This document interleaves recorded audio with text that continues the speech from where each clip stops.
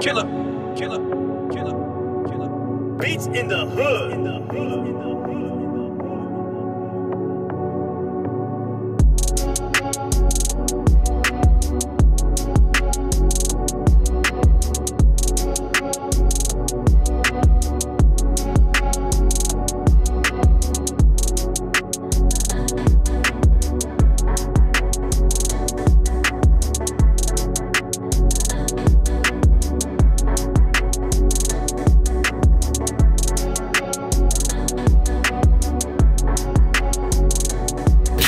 And even at the dog bar, even at, don't say no damn Charles Smith.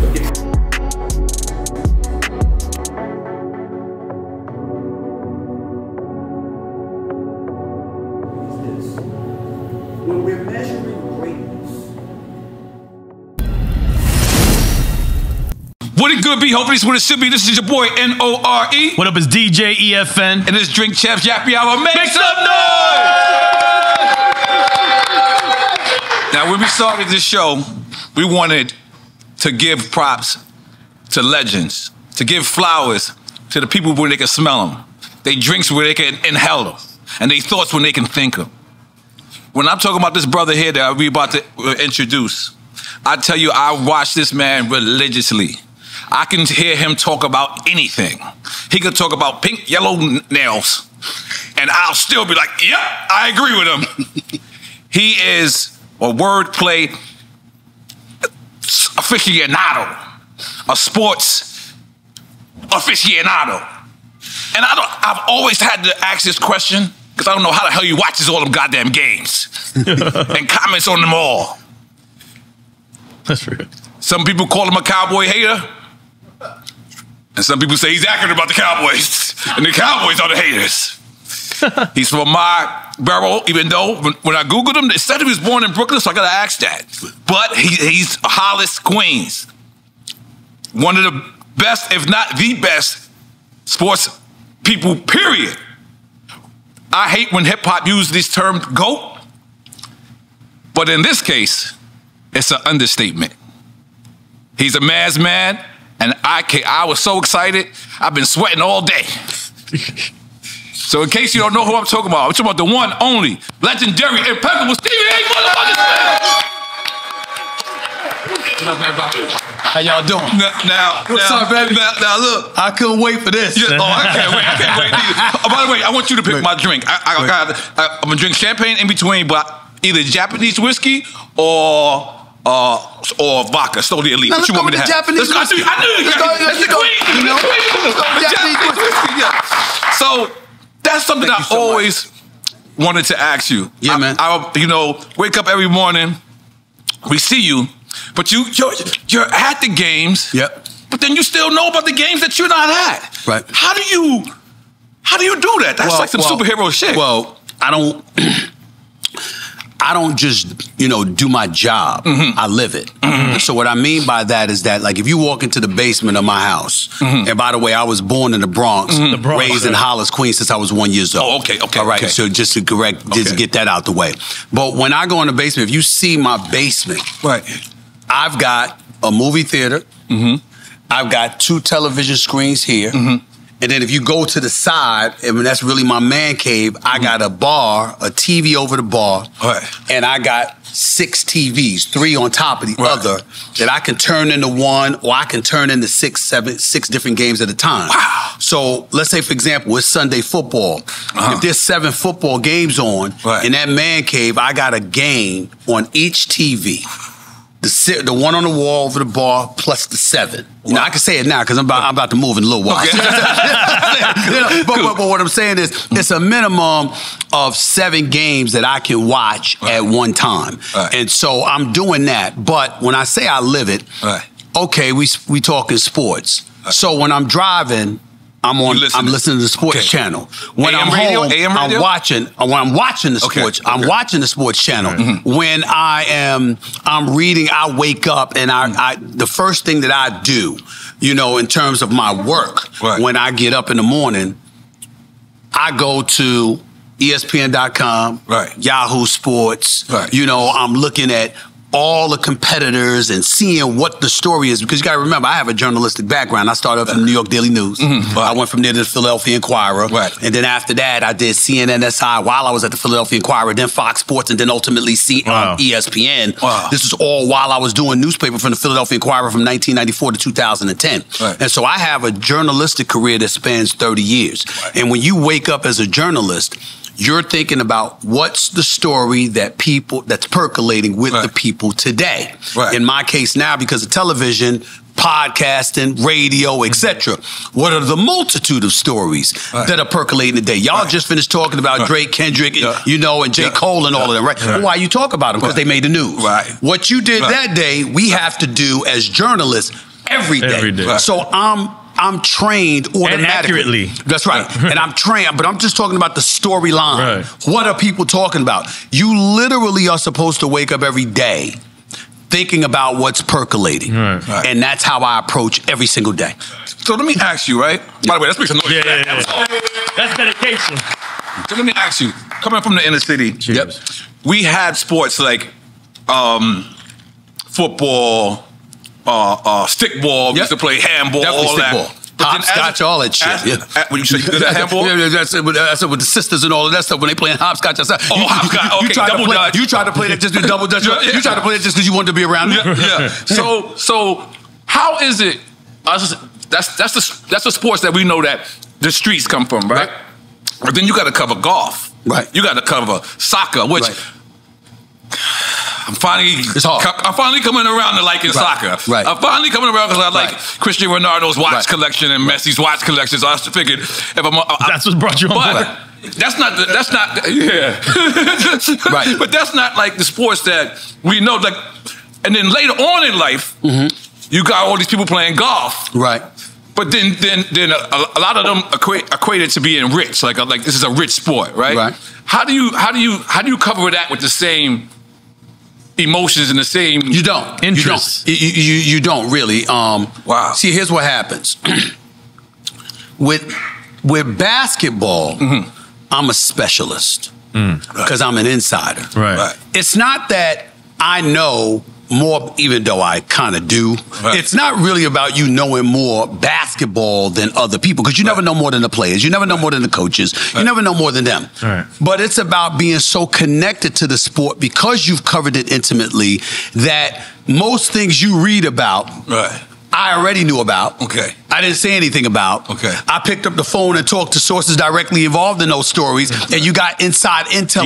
So when I say I'm a specialist in basketball, I'm telling you, like, you know, you can see a controversy with a player, and I ain't say a word. But I know everything about it. You see what I'm saying? That most folks wouldn't know. Just like y'all with the hip hop industry, you know shit that a lot of people would. You know, they got to. You got to read a whole bunch of magazines and hear people talking about it and all of this other stuff. But you already know that's me on basketball. The other sports, until the last few years, you're just being a reporter. And what I mean by that is you're recognizing what the story is. Like, I didn't have to cover golf. We have golf writers to cover Tiger and stuff like that. But when his ass got in trouble, and the wife attacked him in Orlando, and he was ending up with a police blotters. And, no, that's the story. So all of a sudden, it's the story. And as a journalist, you're trained to pursue the story. So you can find out about the story without having to be an insider on the sport of golf. You see what I'm saying? So that's what you're doing with most sports. You're covering it. You know, you're at the press. You're in the press box. You get access into the locker room. You go. You cover a game, etc., etc. The difference between that and basketball, you know, Allen Iverson and Larry Brown getting into it. Well, y'all reading about it. I'm the one they talk to. You know, so something happened with Shaq and Kobe, and you know, y'all read about it weeks later, but you know, it was Kobe that mother. You know, he going off and shit, you know what I'm saying? On the phone, weeks earlier. Shaq like hell with him, done with him, etc., etc. You get access that most folks don't get. And that's what makes you a specialist at that particular sport, because you have intel and inside info that most people don't have.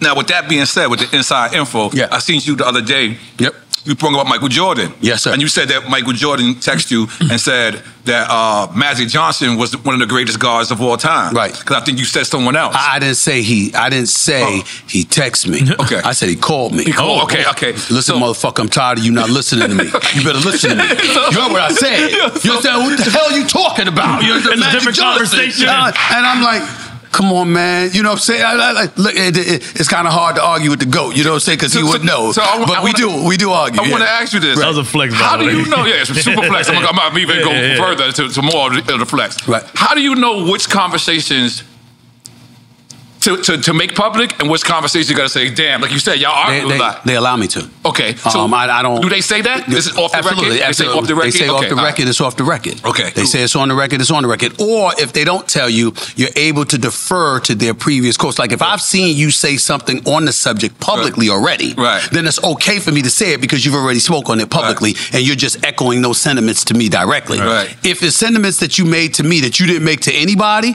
that's not a trust that you violate. That's the code of the streets. Mm-hmm. You know where we come from, and so you don't. You just don't do that. You don't do something like that. And a lot of times when you got cats and they being ultra sensitive or whatever, I have no patience for it because my attitude is okay. If you say it's off the record, it's off the record. You know that trust ain't gonna be violated. Right. So if you know that's not gonna be violated, and we just talk and be real and authentic with it. Right. And if you want to say something publicly, then that's cool. Then own it and be cool with it. Mm-hmm. As long as I quote you accurately and I put it in this proper context, and I didn't violate your trust, what are you bitching about? Right. You got an opinion. Right. I got opinion, probably laced with more facts, and we'll go from there. And I'm not gonna worry about it. I'm not gonna worry about feelings on that level because again, it's not personal. You know what I'm saying? When you I don't care who you are, and it's not about fear, it's not about embarrassment, it's not about anything. It's a code where there's certain things that you just supposed to know. Right. You don't reveal. Right.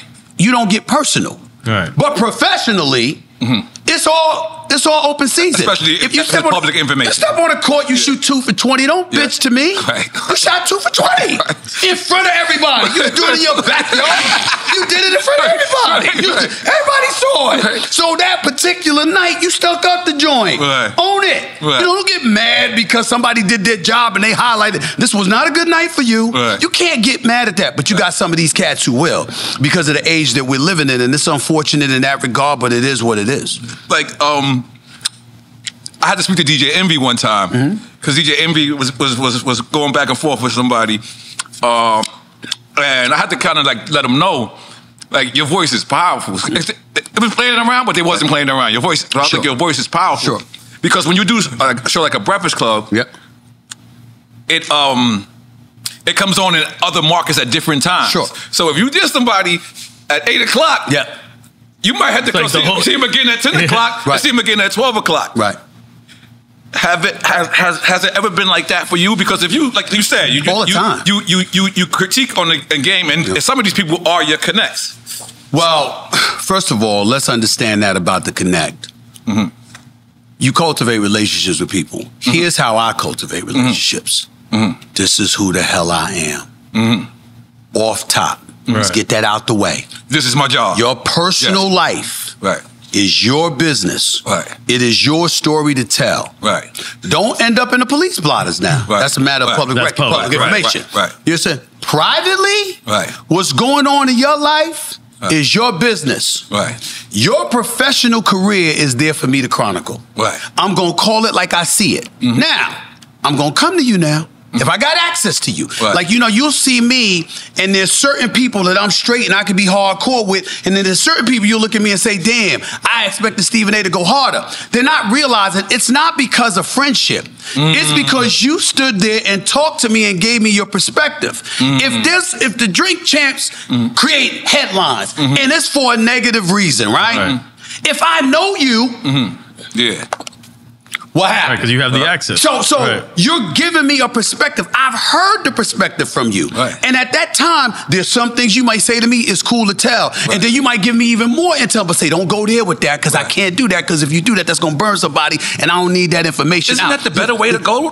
Is to tell you? Isn't that the better way?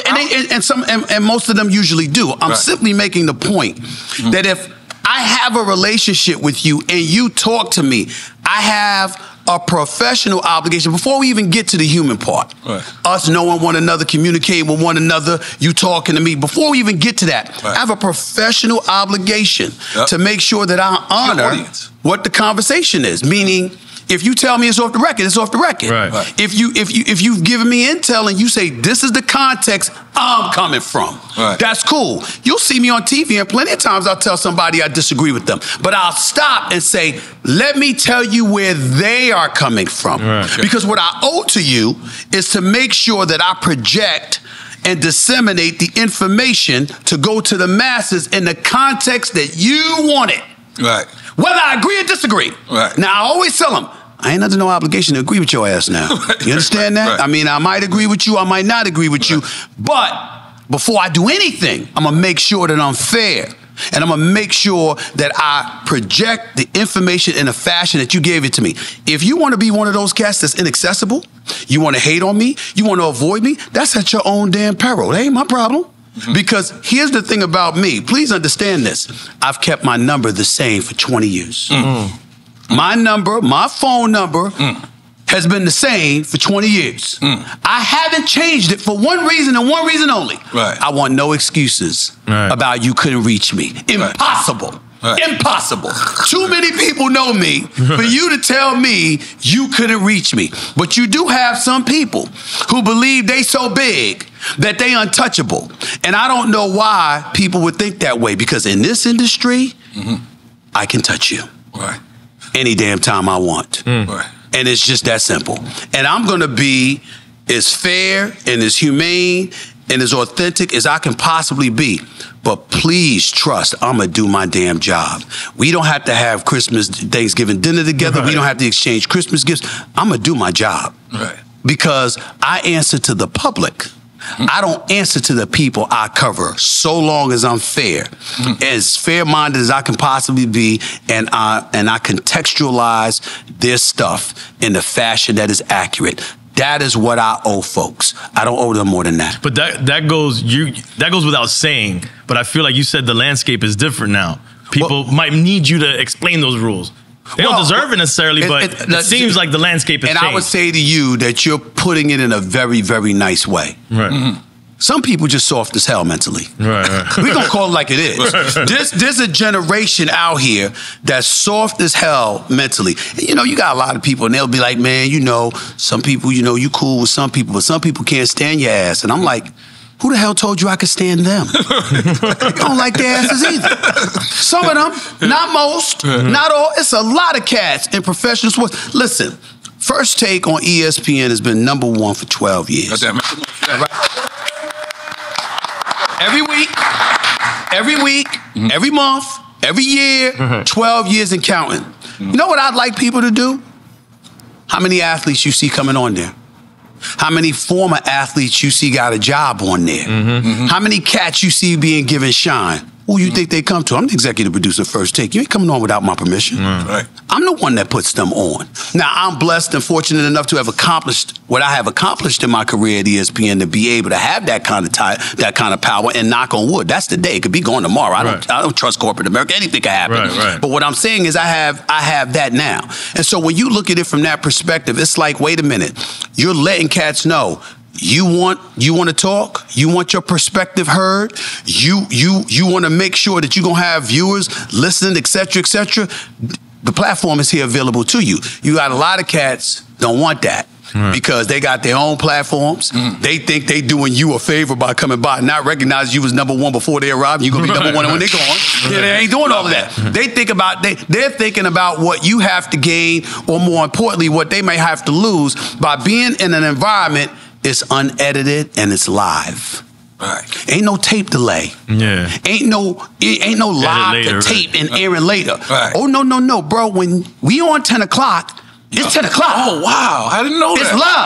It's live. It ain't taped. You understand what I'm saying? So when you come on live, and that's what I tell them, it's the live platform. You can go on SportsCenter. You could do an interview for 3 or 4 minutes. They could come and interview you, and they could air 3 or 4 minutes. You come on First Take. If I tell you coming on for 15 minutes, it's 15 minutes. If I tell you it's 13 minutes and 15 seconds, it's 13 minutes and 15 seconds. You know, so you have that. And if you want to pass up on that because you don't trust, or you think you too big, or you thinking that your influence because of your reach, your followers, and all of that stuff is going to stop me from doing what I do, well, good luck with that. Good luck with that. Recently, we had people come on here, right? You know, have a good time, say something they don't want to say, and ask for us to edit it. Right. And us, being good people, we don't count chase. Right. But then these artists will ask us to edit and then go on another platform and say what they told us to edit. That should piss you off. That shit pisses me off. You know what you should do? I be wanting to blow it up. But you know what you should do? You should be like this. I want to blow it up right now. I will tell you this. I want to hear his advice. Let me tell you. Allow me to give y'all some advice. Y'all listen. 8 years. Congratulations. Congratulations. Well deserved. But let me get, as a person that's been in media for 30 years, let me give you a piece of advice. Please. So you want me to cut this out? You don't want me to air this? You know I better not see you saying this shit nowhere else, right? I didn't say that. You know that, right? Right. Because if I see it anywhere else, I'm going to air it. Do you understand me? So long as you know. I ain't got no problems cutting this out. Right. Especially if it's something that you think is going to compromise you, going to hurt your brand. Well, I ain't trying to hurt you. You understand? But I better not see it somewhere else. Because if I see it somewhere else, oh, that just means you want to give that to somebody else other than me. Right. But I got it already. I'll air that shit tomorrow. Right. You understand what I'm saying? Right. And put the date when you said it so everybody know I had it first. Don't play that game. Don't play that game. If you say you want it out, keep it out. Because, listen, there's certain things, you know, a code of the industry, it's like, you don't give somebody else editorial power. I've had politicians, I've had, you know, big time executives, I've had various others wanting to sit down and do interviews with me, and I'd cancel the interview because they wanted editorial control. You're not getting editorial control of my content. Don't come on and give me the content. I came on here today. I told y'all could ask me anything y'all want. That don't mean I'm going to answer every damn thing. But let me assure you, what you won't hear from me is me saying, please edit that out. No. I came here, I showed up. I know you got critics and people gonna say I'm gonna get asked tough questions. I know how y'all roll. You see what I'm saying? I knew what I was showing up for. And a lot of times you got these cats and they being run by their team. But they wanna act like they it. And they being run by their team, and their team didn't have any connection. They ain't create no kind of vibe. They ain't talk to you, man to man, one-on-one, or whatever the case may be. And then they walk around with their back up like somebody did them wrong. Instead of owning what the hell they did. That's my life. Right there. Where it's like I'm constantly the villain. And I cannot tell y'all how many times, whether it's y'all, I don't give a damn what podcast, what show it is. I'll see some people say some shit. It could be on YouTube. It could be anywhere. And my name come up. And they say something. And I'm like, how come nobody asked? Would they say that to my face? Would they put their truth up against my truth?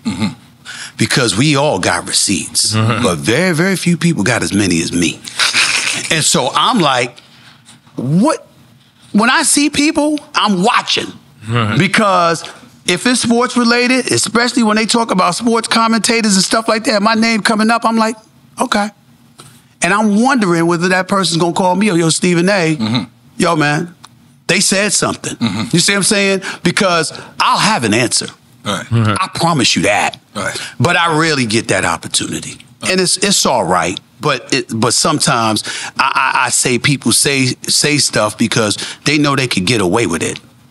They know they could get away with it. But your name is so big, I can see why certain people want to say your name. I can see why, because it's clickbait even if they're not trying it for it to be clickbait. That's true. Because someone say, I'm talking about Stephen A, they're gonna click on it. That's right. Your name is a hot commodity. So is that something that bothers you when you don't get that call? When I don't get that call, sometimes, especially if it's personal, it depends on the shit they saying, and how personal it gets. Because I would listen. I know what codes I live by. I know if you a player and you didn't get along with the coach, it was because y'all were doing the same woman. Right. You know, or you screwing around with a teammate's girl or a teammate's wife. Or, you know, you got into this beef because, you know, you tried to choke a coach or something. You know, you got into that beef. Well, that's Latrell Sprewell, but, you know, depending on rumors, think about it. You hear about that stuff every year. Every year, right? So you got all types of... The kind of stuff that I get access to, the kind of information that I get access to by virtue of what I do for a living, I promise you, I don't say 70% of the stuff that I know. Wow. 70%. And so what happens is when you see cats and you know they talking about your stuff like that, I will remind you, I've been in the business for 30 years. I know about dudes who were talking about me and they were filming a commercial in the off season in Hollywood, not realizing I knew the damn producers. Wow. You connecting with cats in the hip hop industry. You don't know. I know them. Right. It's your network. You understand what I'm saying? I mean, don't listen. I'm not the expert, the aficionado at that. Like, I like music. Of course I did. I grew up, I'm a product of the hip hop generation, growing up in Hollis, Queens. Jam Master Jay was best friends with my late brother, God rest his soul. I grew up with Run DMC. That's why they see me. What do you say? At Hollis, 50 Cent was you know, down the block. LL Cool J grew up 5 minutes from me on Farmers Boulevard. The Rock. You know, Ja Rule, 50, all of these. I mean, I'm like, who you talking to? I've seen these people for years. I root for them all day, every day. I'm proud of them because I look at the road traveled. And I know where they came from to get to where they go. They always gonna have my support. I don't give a damn who it is. My man Kaiser should have called you. That's my man. That's my man. Years. You know, I just got off the phone with Snoop because I told him, damn, I said I had to prepare for the interview. I was watching you with Drake Champ. Shit, I can't eclipse what you did. You know what I'm saying? I mean, it's like these are my brothers. They know. You pick up the phone, Stephen A. It's what you need. Done. That's, you know, I'm incredibly grateful and humbled and thankful that I got relationships with such iconic figures. You can't have relationships with cats like that if you don't live by a code. And you don't stand for shit and you gonna betray people and you gonna backstab. You can't do that. So when you got cats in the sports world trying to besmirch and sully my reputation, that gets me hot. Because you're implying that I live by a code that anybody who knows me knows I do not live by. And so what happens is then I'm watching everybody because I will watch whether it's y'all or somebody else, and I'll be like, you just gonna let them say that? Right, you gonna let it slide? You gonna let that slide? What evidence do you have to say that shit about me? You know, and we gotta remember, I know of athletes, they will remain nameless, but I know of stars that spoke to executives trying to keep me out of the business. Oh, wow. Oh, damn. Trying to get me fired. Wow. Trying to deny what I'm bringing, and then come and they won't say anything. I'm not going to accuse them of smiling in my face because they ain't that flagrant with it, but they don't know that I know. Like I told you before, you filming a commercial, you hanging out with your boys, you might be in a hotel, you might be at a party or whatever. Yo, bro, I've been in this business for 30 years. I kind of know people. So it could be a week later, it could be a month later, it could be that night. It's gonna get back to me. And it ain't gonna get back to me from naysayers that's, you know, I barely know. I'm talking about people that I know, whose words I know I can trust. Yo, Stephen A, bro, that ain't no friend. This is what he's saying about you. This is what they trying to do. This is what happened. And so I just sit back and I watch and I pray that they say something about me by name. Oh, you don't know how I be praying for it. Because again, I can unleash at my discretion. At any moment. I'm mostly reserved, no doubt. because I'm in corporate America, and I grew up in corporate America. The freedom that y'all have in this podcast world, that's something I just adopted. I never had the Stephen A. Smith show on YouTube. That just started a year ago. I wasn't doing that all of these years. I said what? Congrats on that. Thank you. I appreciate it, man. I don't do. I just started doing that, and I didn't. You could call it a podcast because I got to deal with iHeartRadio, and they're gonna push that on their platforms, but. Out of my own pocket, I built a television studio. Because my God, I came a couple mil out of my own pocket. I built this television studio because I want to show that I can produce television on my own. Whereas I'm not getting a check as an employee, I'm getting a check as a production company because I'm producing content and I'm getting that bag too on top of me being the talent. Oh, by the way, not only am I doing that, I own and operate it 100%. Oh, by the way, not only am I doing that, but I'm doing it with the purpose of not just myself, but looking for young talent on the come up that I can produce years and years to come because I'm 56. I ain't 26. I don't want to do this shit in 30 years. You know what I'm saying? I want my legacy to be somebody that's reaching out to help those on the come up so we can find a way to establish, because everybody can't be you. Everybody can't be you. Everybody can't be me. But they can be themselves in a fashion that's most profitable for them. Show them the way. And show them I'm corporate because I had to live in corporate America for 30 years. I know who I am. You understand? I know what I am when I take the suit off and I'm hanging in Hollis. You understand? So I'm hanging with the fellas or something like that. But you can't roll up with Bob Iger, the CEO of Walt Disney, and Jimmy Pitaro, the president of ESPN, and Roger Goodell, the NFL commissioner, Adam Silver, the NBA commissioner, like you with the fellas. It calls for something different. Do you have the flexibility, the skill, the know-how, the professionalism to be able to dance in that world when you're not you or me? And I'm the kind of person that thinks that I could help in showing the way so that versatility kicks in and you can show yourself to be marketable to a whole bunch of people. People a lot of times don't see that. We encouraging young cats, man, do what you want to do, when you want to do, how you want to do it, fuck everybody else. But you got your hand out for somebody else's money. And that pisses me off because I'm like, yo, you don't have to be a business owner. Tell me, even if you were on the street hanging with your boys, if your boys came to you and said, yo, dog, I need some money, you might give it to them the first time. Second time, you're going to be like, what the fuck you need it for? Third time, again? Why? You understand what I'm saying? And you're going to want to know what they doing with it. You see what I'm saying? But we act like we can encourage people to do what they want to do, when they want to do it, how they want to do it, when they got their hand out for somebody else's money. You setting them up for a dead-end ride. They gonna fall. You can't operate that way. I'm the kind of person that says that. And because I say that, you got people that snub their nose up, they get their back up, they got an attitude, all of this other stuff. And I don't have patience for that because I'm like, yo, I'm trying to help cats.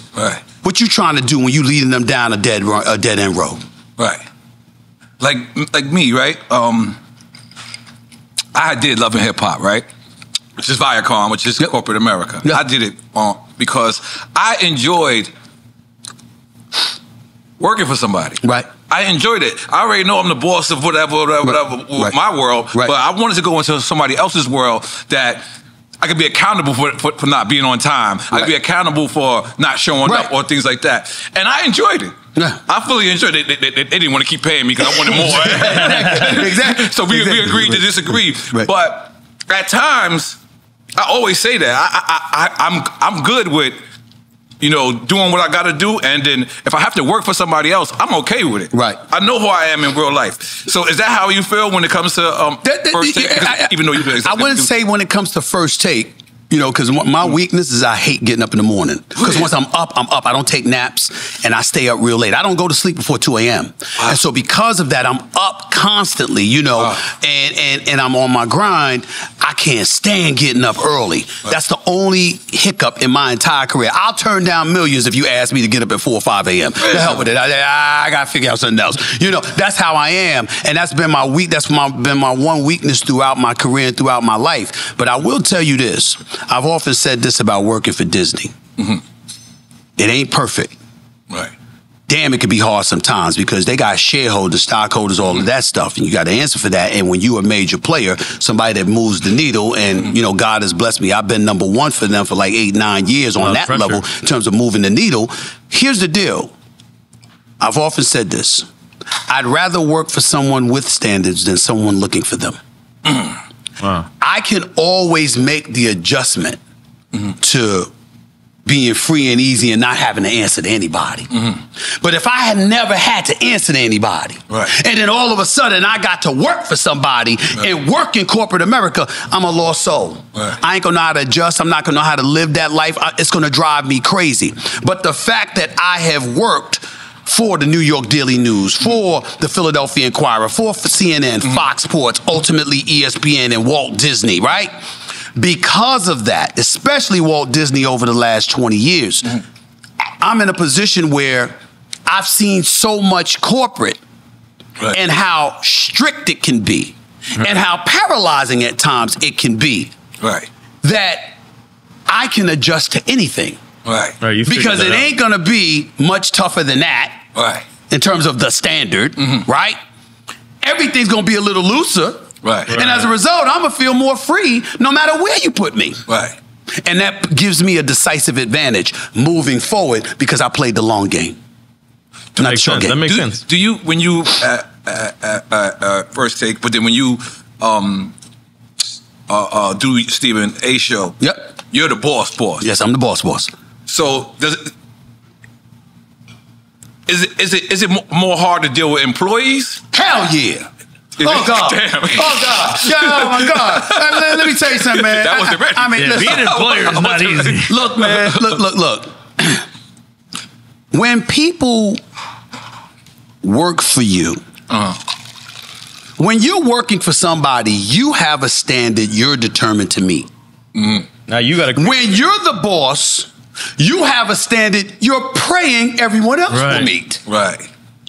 And most people ain't you. And so as a result, on one, and not only that, here's the thing. On one hand, the priority has to be competence. Your ability, you got your crew here, they got to know what the hell they doing. You understand what I'm saying? You see them, they got smiles on their faces because they know how to do their damn job. You see what I'm saying? So they good because they know you believe they good. And that's all right. Okay? So the competence is number one. But right there is trust. Now, trust comes in a variety of ways. You don't want people telling your business, but then again, when you ain't got much to hide, you don't care about that. But the other part of trusting is being able to close your eyes and turn your back and know that the standard that you've mandated is being met at all times because you got folks that are that committed. And when there's a question mark to that, that could be very, very stressful. I'm doing the Stephen A. Smith show on YouTube, right? I got 600,000 followers. I probably hit 600,000 subscribers tomorrow, right? In year one. That's not bad. It's pretty damn good. No, that's great. I'm picking up about 1,500 subscribers a day. That's great. I ain't satisfied. Why? I think it should be better. But I got people around me, man, we doing well. And I'm looking at them. You know why I'm looking at them? God damn it, you don't set the standard. I set the standard. I'm the one cutting this check. Don't tell me what we doing. Now, if I'm unreasonable, that's different. But don't you dare tell me what we doing as if you're the one who's defining the standard. And let me give a sports analogy to you that I'm going to give it to you because you'll love this. I'm in it. I'm a diehard Knicks fan. We all know that. Yeah, it's hard being a Knicks fan. I know. It's hard. But no. Throughout the years. I mean, the totality of being a Knicks fan, not right now. It was so hard being a Knicks fan. It was hard for me to look at that damn Jim Dolan. I walk by him. Now, he's a billionaire now. He's a billionaire now. And I walk by. I think it's hard for him. How you doing? Too. He sees me. He said, "Hi, Steven." And how you doing? You know what I'm saying? We all angry. Because David has been since 1999. This is 1999, damn it. Can't get to finals, please? Pretty please with sugar on top? But this this year, I think they had a chance, but they had too many damn injuries. But we'll see what happens since they got OG #1 defensive efficiency, all of this other stuff. But we'll talk about that. We're doing better than the Heat. No. I want the Heat again. I actually want the Heat again. Better than the Heat. If they're healthy. Amen. Listen. No one thing. As an aside, know one thing about me. I am never losing when the Heat are playing. Because that means I get to come to South Beach. You get to come to South Beach. That's right. Let me tell you something. The difference between Heat fans and Knicks fans. Heat fans don't even sit down in their seats. They back there in Club Live, drinking. Knicks, I remember going to a LeBron game. Halftime came, LeBron was losing. The whole Heat left. Yeah. The whole stadium left. And I remember being a diehard Knicks fan saying that would never happen. That's true. We do not leave. That's true. But here's the flip side. Sorry. You could be at a Knicks game. I'm sorry, you could be at a Heat game. And if you're not from Miami, and you know anything about Miami, you get there early just for the view. It is spectacular. It's a great stadium. Yeah. They got a real club in the back. I was there. A real club. I was there the other night. I know exactly what you're talking about. Like 8 o'clock. It was 8 o'clock at night. Full-fledged club. Listen. Oh, shit. It's the only time. I told motherfuckers go there just for the club. Miami is the only time in my life where I sound like Sammy Sosa. Right. Miami has been very, very good to me. Very, very good to me. It's the only time I sound like Sammy Sosa. You know what I'm saying? I don't need no damn interpreter, okay? But it is what it is. But I say all of that to say, you know, using the whole Knicks thing or anything like that as an example, okay? You've got a situation where they improved. They doing their thing. And folks are salivating over what they seeing. Fair enough. We're just doing better. We're not doing great. We're doing better. And I'm going like this. Okay. Do we have a chance to go to the finals or not? Because that's how I'm looking at it. Right. Like, Mitchell Robinson, you going to get healthy? OG N.O.R.E, you going to get healthy? Julius Randle, you going to get healthy? Jalen Brunson balling, somebody going to give him some help? Yeah. Because I'm looking at the Boston Celtics. And I'm saying that should be the only team standing in your way right now. Milwaukee with Dame Dollar and Giannis can't be ignored. We get all of that, but losing Drew Holiday and stuff like that, you compromise defensively. New York Knicks got a chance. Right. Boston is the one roadblock standing in your face. To me, anything other than a trip to the conference finals, if you're healthy, against Boston is a failure. Anything less than that is a failure. So when I see folks like, man, we doing all right. I'm like, talking about Knicks. Yeah, I'm like this. They content. And I'm going like this. Is your ass from New York? Have you suffered since 1973? You understand what I'm saying? I'm like, because I want you out. I want you out of here. You ain't a part of this culture. You see what I'm saying? You ain't a part of this because they don't know. And then you got these young whippersnappers and stuff. You in your 30s. Shut the hell up.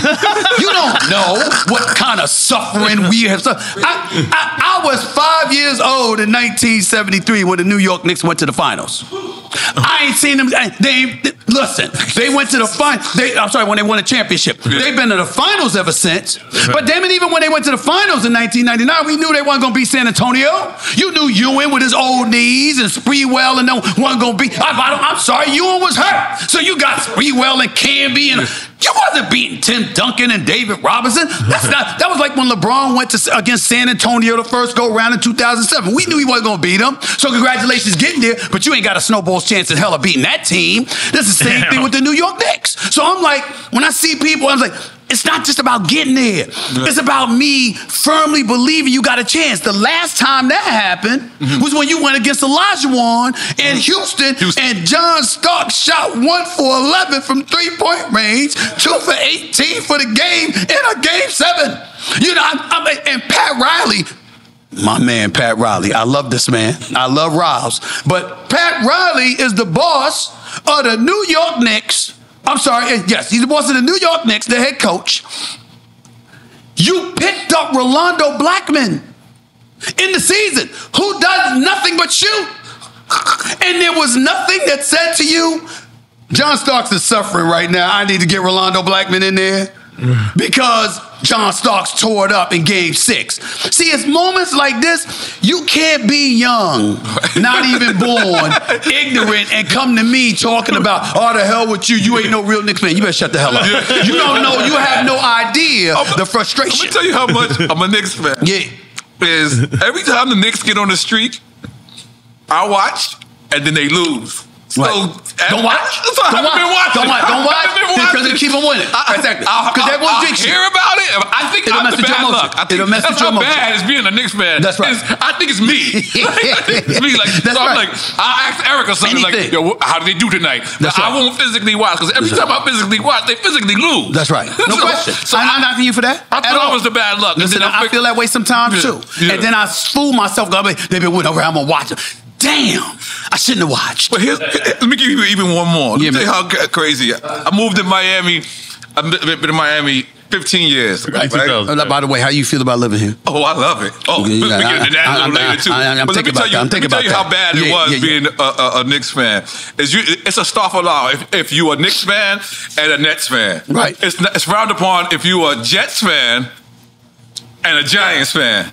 When I moved to Miami, I said, oh, that shit's out the window. I'm a fan of New York. I'm even a fan of the New York Islanders.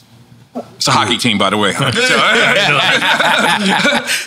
a fan of everything New York. There's this place out here called Duffy's, right? Duffy's is a great bar. Yeah, please. The Duffy's is a great bar. Shout out to Duffy's. But every time the Knicks and the Heat play, right, everybody just get together. It's a dope ass bar. But it's a whole bunch of New Yorkers that have been living out here 20 years. Right. That we fucking got adapted to Miami, but we're not letting our New York Knicks go. You don't have to let it. You only came here for the weather, the taxes, and stuff that we don't need to mention. That's all you came here for. That's the reason why you come to Miami. Let's not lie to view in public right here. But I will tell you this. You don't have to let go of your New York fandom because New Yorkers are everywhere. We get all of that.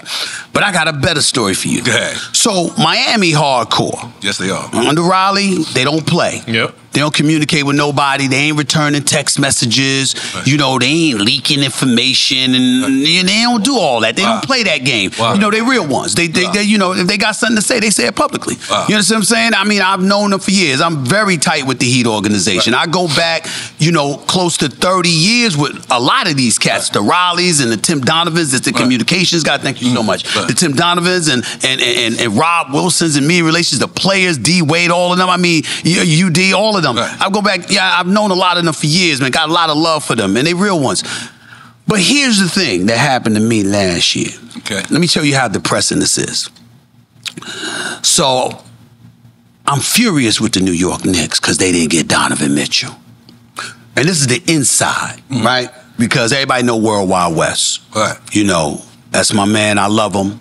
But we had to stop talking for a little while because he was running the organization. No. He works under the president of basketball operations, Leon Rose. Okay. But they were pissing me off. Okay. And West would come to protect them and shit. And I'd be like, look, man, we can't talk. I'm gonna kick your ass. I'm tired of shit. This is the Knicks. This ain't objective. I'm not objective about the New York. I'm telling you right now. See, that's the key with media. So the journalism is out of here. Out of here. No, with the Knicks out of here. I'm not objective. Now we gotta know. I'm objective with what I report in terms of actual factual information. Right. But I'm not hiding my emotion. Right, the emotional side. I am rooting for the Knicks against anybody. And when they lose, I'm pissed. And I'm looking for who is going to incur my wrath because you done pissed me off because yet again you failed, okay? Right. So he's calling me to be protective. World Wide West. Yeah, okay. Of Leon Rosen. Okay. Like, yo, Russ, man, in the interest of our friendship, dog, we not gonna talk.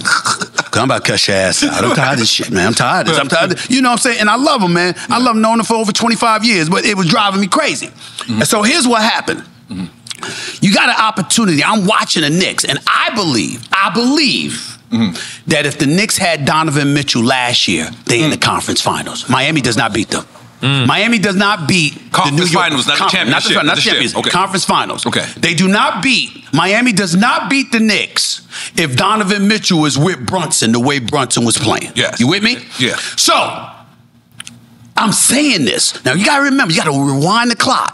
I'm doing radio in New York City for ESPN Radio back when Donovan Mitchell was coming out of Louisville. This damn dude, Phil Jackson. You know, the 11-time champion 6 championships in Chicago, 5 in LA. You know the Zen master who all of a sudden don't want to coach when he get to New York and shit. That's what we need you for. But you don't want to coach then, right? He was like Joe Biden when we had him. You know what I'm saying? That's true.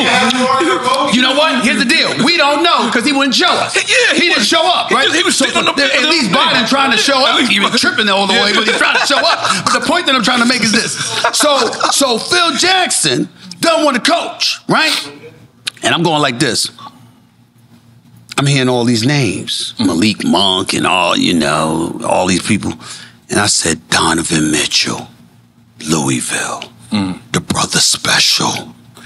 Get him. Phil Jackson drafted this dude, Frank Ntilikina.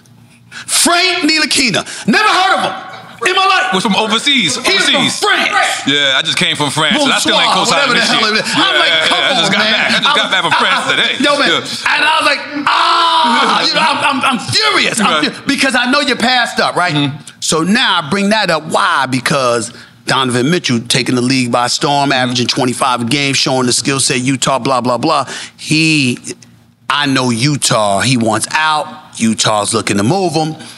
And he wants to go home from upstate New York. Want to come home. Right. Want to come home. Right. No question. Figure out how the hell I know that emphatically. Right. He wants to come to New York. You understand what I'm saying? Leon Rose has an opportunity to get this man. And he is on the phone with Danny Ainge, who departs from Boston, is now running the Utah Jazz.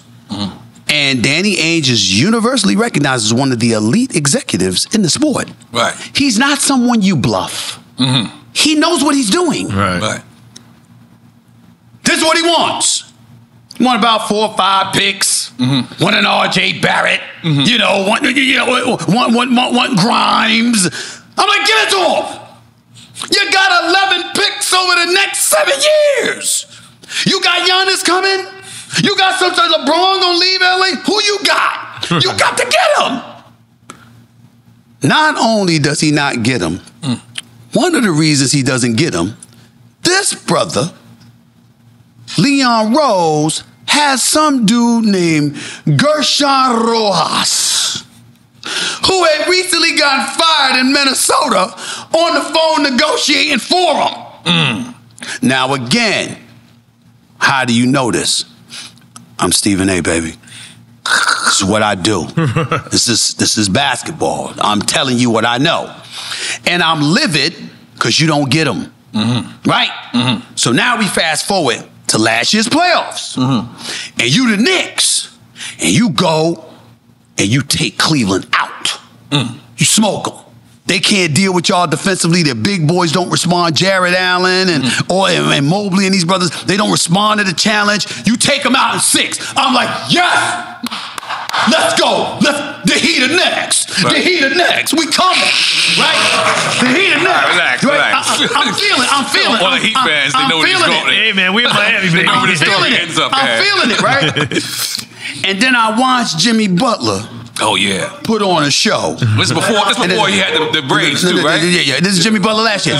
So Jimmy, my man, love Jimmy to death. Jimmy used to be in Philadelphia. I felt Philadelphia was making a big mistake because him and Embiid are like this. Embiid loved the ground this brother walked on. Jimmy Butler, he holding cats accountable. All that soft shit you saw from Ben Simmons, you know what I'm saying? I understand mental awareness, mental health, all that stuff. I'm not trying to disrespect, but damn it, you know, where's the mental health when it comes to cashing that check? He seemed to know how to get to the bank.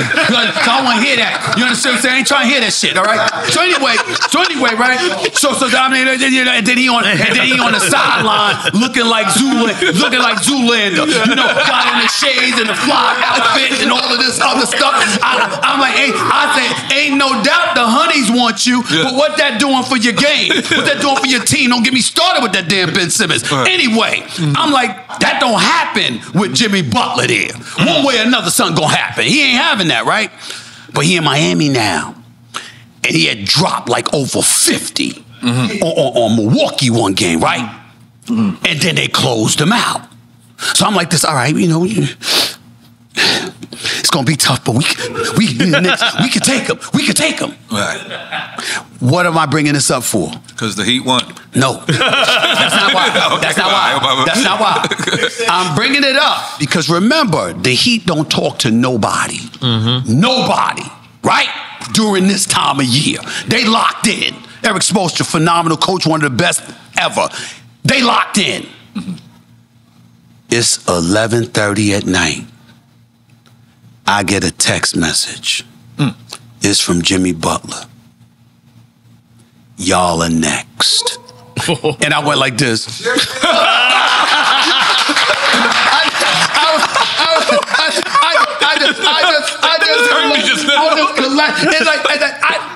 My heart. That hurt so bad. I feel like he texted me the same shit.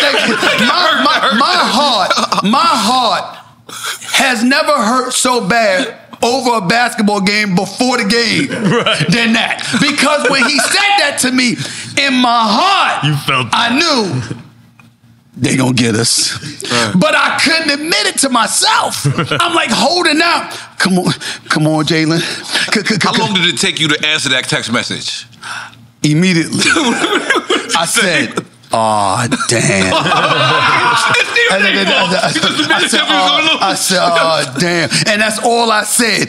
That's all he said. That's all he said. No, he had the eye of the tiger. He had the eye of the tiger. Next. You understand what I'm saying? And all my Knicks fandom and everything came down. And I went on First Take the next day. And I said, he said, we next. You know what I'm saying?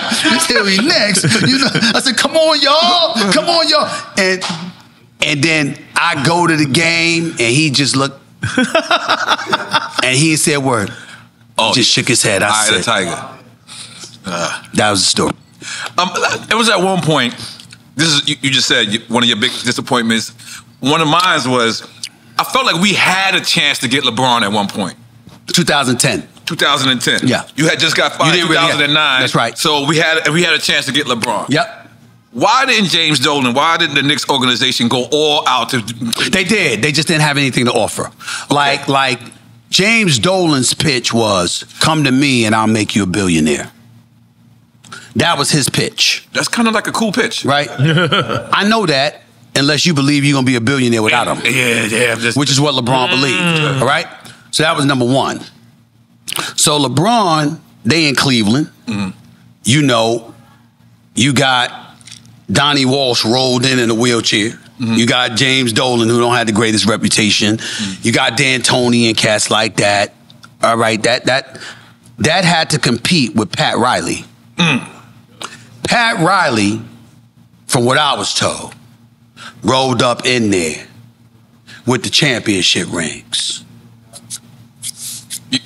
and put them on the table. Shit. You want one of these? You want one of these. Now, if you remember, I'm the one that broke that story. I went on the air and I said, this is a dope ass story. I said LeBron. I said LeBron. No, I'm talking about LeBron's taking this, he's going to South Beach. And everybody was like, they would crucify me for 3 weeks because by this time I was gone. I was unemployed for damn near I was unemployed damn near for a full year. I had started off resurrecting my career by going to Fox Sports Radio, and I was doing morning radio. And on that morning radio show, I announced to the world, LeBron going to South Beach. I had sources tell me LeBron going to South Beach. This is 3 weeks in advance. He taking his talents to South Beach. What the hell does he know? No wonder he got fired from ESPN. He don't know shit. You know, he ain't doing this, he ain't doing that, blah, blah, blah. And it was one of the hardest 3 weeks of my life because I knew I was right. I knew my source was reliable, but if he had changed his mind, right. You know, if he had said something different, you know what I'm saying? So it was like, and you know, the wolves were circling because, you know, cats wanted me to fall on my face. They wanted me to fail the whole nine. And so had he announced that he was going somewhere else, you know, it would have made me look really, really bad at that particular moment in time in my career. Nobody's right all the time. You only go by what your sources tell you. But at that time in my career, having been let go by ESPN a year earlier, having starting to resurrect myself on Fox Sports Radio in the morning time, with Fox Sports Radio not really getting that kind of shine, and now the eye of the sports world was on Fox Sports Radio because of what I reported.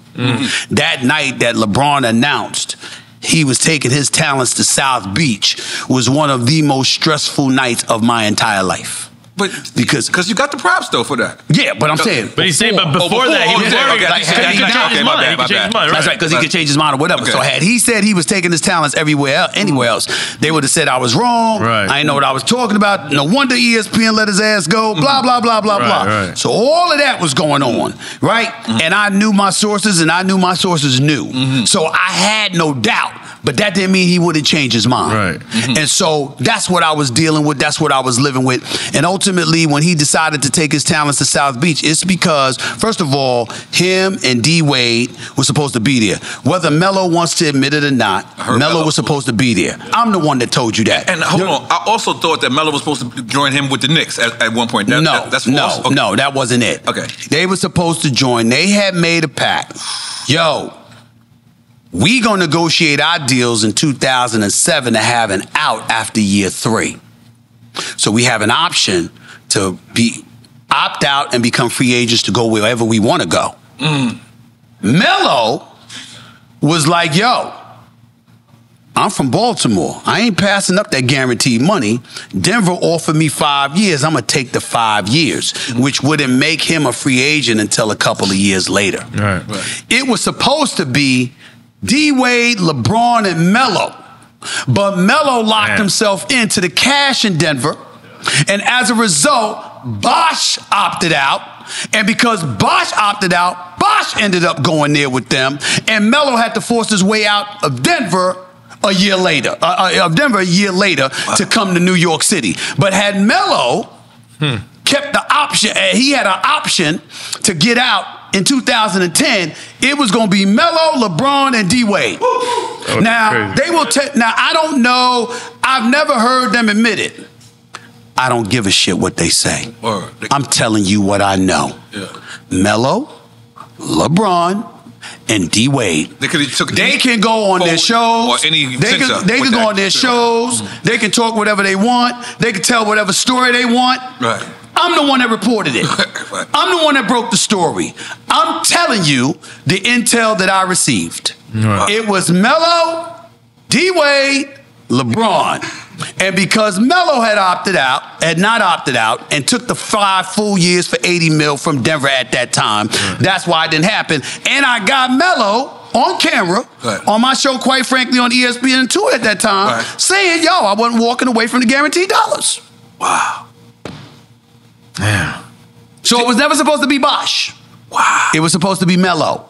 And now we sit here and looking at an illustrious career, a scoring machine, a future Hall of Famer in Carmelo Anthony, who's never won a championship. And we all know if that brother was with D-Wade and LeBron, he'd have had at least those 2 and probably 3 of the 4, because you can't convince me when LeBron, and that's one of the reasons why, and I'm speculating in fairness to LeBron. Me and LeBron are respectful to one another. I got mad respect for him. Incredible role model, incredible player. I got him number 2 all time behind MJ as the greatest player in the history of basketball. All of that stuff. Major props with him. But that's the biggest reason we don't fuck with each other. Because it was a choke job against the Dallas Mavericks. And I called it. I said, yo, it's a choke job. You understand? You can't have Jason Terry or J.J. Barea guarding you in the 4th quarter. That's inexcusable. You know, you LeBron James. And that's what happened. Because he hadn't learned how to win yet to the degree that he did.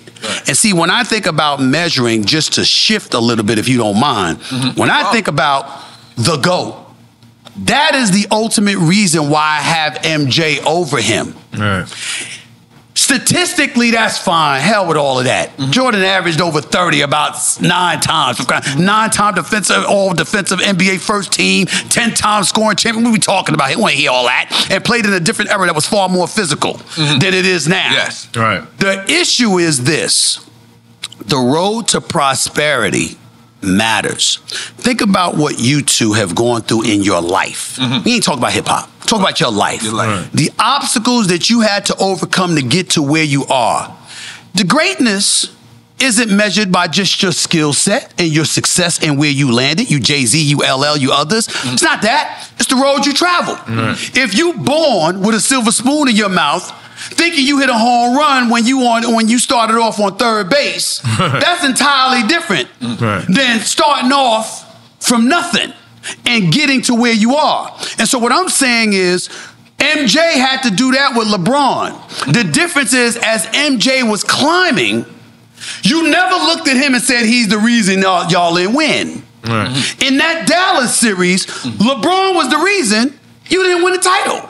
The first year in Miami, you should have had 3 titles. You should have had the title against OKC, the title against San Antonio, the first title against Dallas. You should have had that. They had an agent Jason Kidd, Jason Terry, JJ Barea, okay? Dirk Nowitzki, of course, was a superstar at that particular moment in time. We get that. But it wasn't LeBron, D. Wade, and Bosh and those brothers. If LeBron shows up in that series, and specifically in the fourth quarter, because first 3 quarters he was there. Specifically in the fourth quarter, we're talking about 4 consecutive fourth quarters of an NBA Finals where there was an APB out for your ass. Yo, we just talking facts. LeBron, I still have him number 2 all time. I still think that he's a great player, a great person, one of the great people. I mean, he's phenomenal. But the fact of the matter is, that's on your resume. When we look at Jordan, well, you didn't beat the Pistons because Scottie Pippen had that damn migraine in Game 7 against the Pistons. You see what I'm saying? When you finally overcame the Pistons and you got to the finals, although it was an Asian Magic and it was Vlade Divac instead of Kareem and all this other shit, you still smoked them in 5.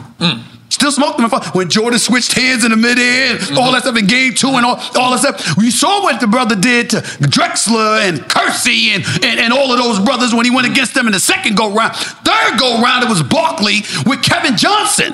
Dan Marley and those boys. We saw that. We saw him retire.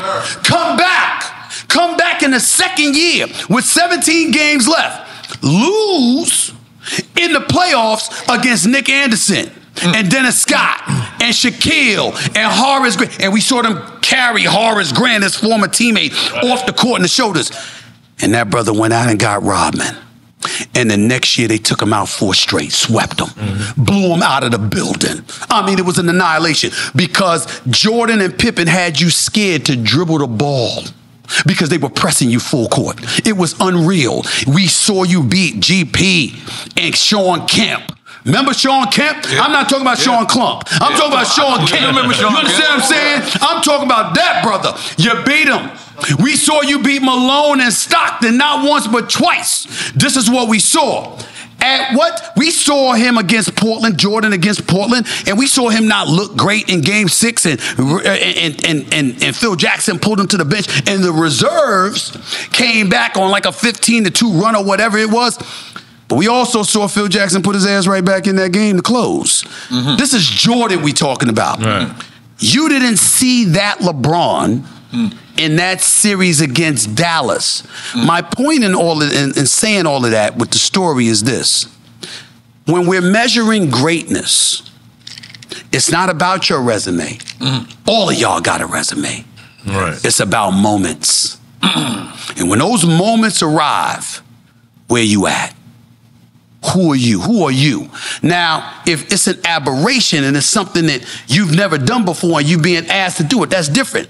But when you got a game that's Herculean and it's that way throughout the regular season, throughout the first, second, third round, and then you get to the finals, and all of a sudden it evaporates, that's a problem. That's a problem because it's you not being able to do what you normally do when the moment arrives. This ain't Stephen A. choking with some damn first pitch at Yankee Stadium when I never stepped on a mound in my damn life. You had him on the Louboutins on. I did. I messed up. I made a business decision. I'm gonna try to get it over the plate. But what I'm not gonna do is bust my ass on national television on a mound. I'm not doing that. All right. So I made a business decision, but I choked this devil over. But I've never been on a mound before.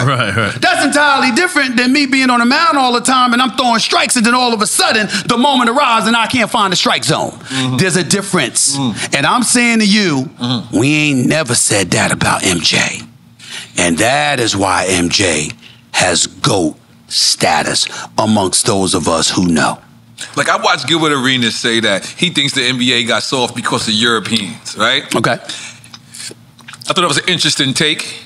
Gilbert knows basketball, and I respect the hell out of Gilbert Arenas. And I never looked at it like that until he said they don't play defense. Right. They just want to shoot jump shots. Right. So that's what made it soft. Well, I won't say that because Manu Ginobili played defense. Yes. Manu Ginobili, Rudy Gobert is a 3-time Defensive Player of the Year. That brother ain't from the States. I mean, you got European players that play defense. Not all of them. Not all of them. But he's right for the most part in terms of how they changed the complexion of the game. But understand why they changed the complexion of the game. If we gonna be, listen, man, we out here on Drink Champ. We gonna drink champ. Let's go. Let's call it. It's the brother's fault. It's the brother's fault. Let me tell you how. The NBA is a business. They about making money. You make money in sports when you make your product attractive to the masses. So you got the bad boy Pistons, right?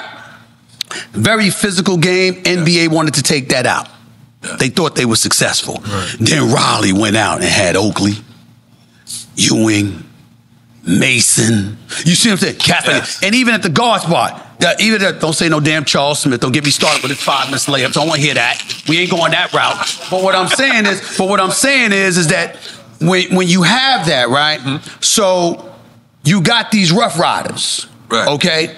And if you remember this, you'll appreciate, you're going to give me a high five on this one. Before Mace, before Oakley, Ken Bannister. Yes. Remember that brother? We're talking about tough Got that brother out the suit. He got that brother straight off the streets. Straight off the streets. You understand? I mean, he was like, remember when Cedric Entertainer was doing Kings of Comedy and he was joking around and like, you can't have a black person in hockey. They'll just be just skating around, looking for who to hurt.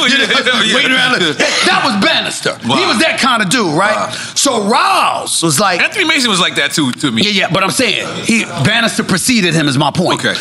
And then don't forget Xavier McDaniel. Okay. Don't forget him. Okay. Right now, one scared nobody. Rough Riders, right? So what did Riley do? Riley said, we ain't got the talent to beat Chicago. But if we get enough dudes that can snatch their heart, we could get them. And obviously you couldn't do that to MJ. But that's the only reason you couldn't do it to them.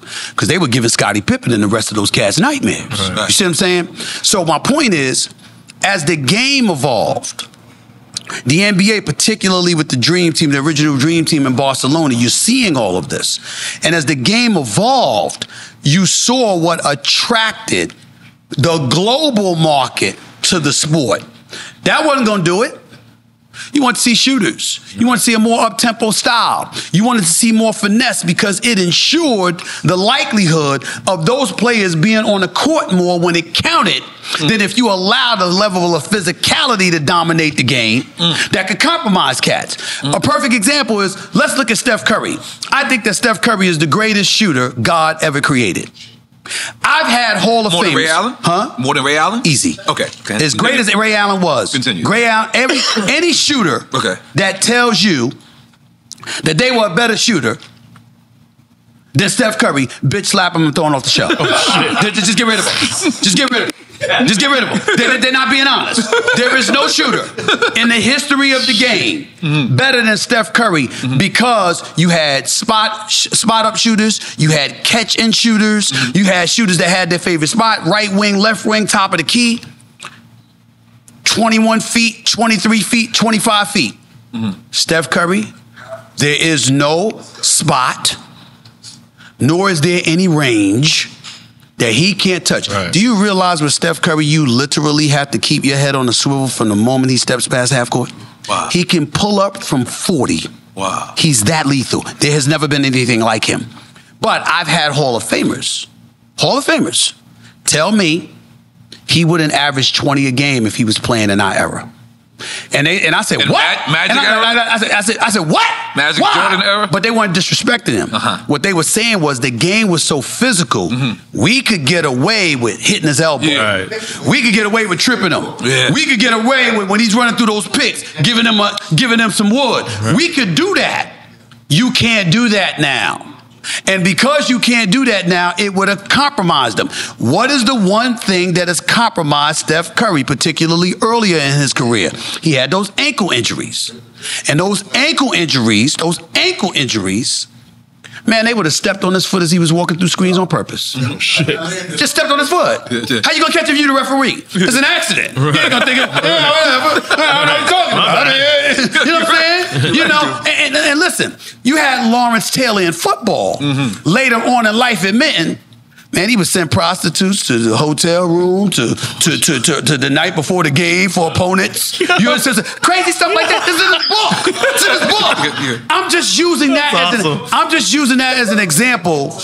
I'm using that as an example to highlight back in the day the extent they would go to derail an opponent. Right.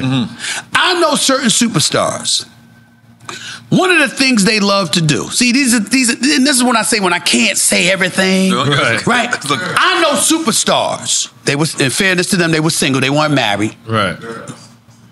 They would literally go after your girl just to mess with you before they played you, and then step out on the court and bust your living ass. And then say, just to demoralize you and let you know war shit. You can't mess with me. And literally when they're doing that, you might go home thinking you ain't the man he is in other departments after they get through with you. And they did it on purpose. I'm just telling you, these are the stories.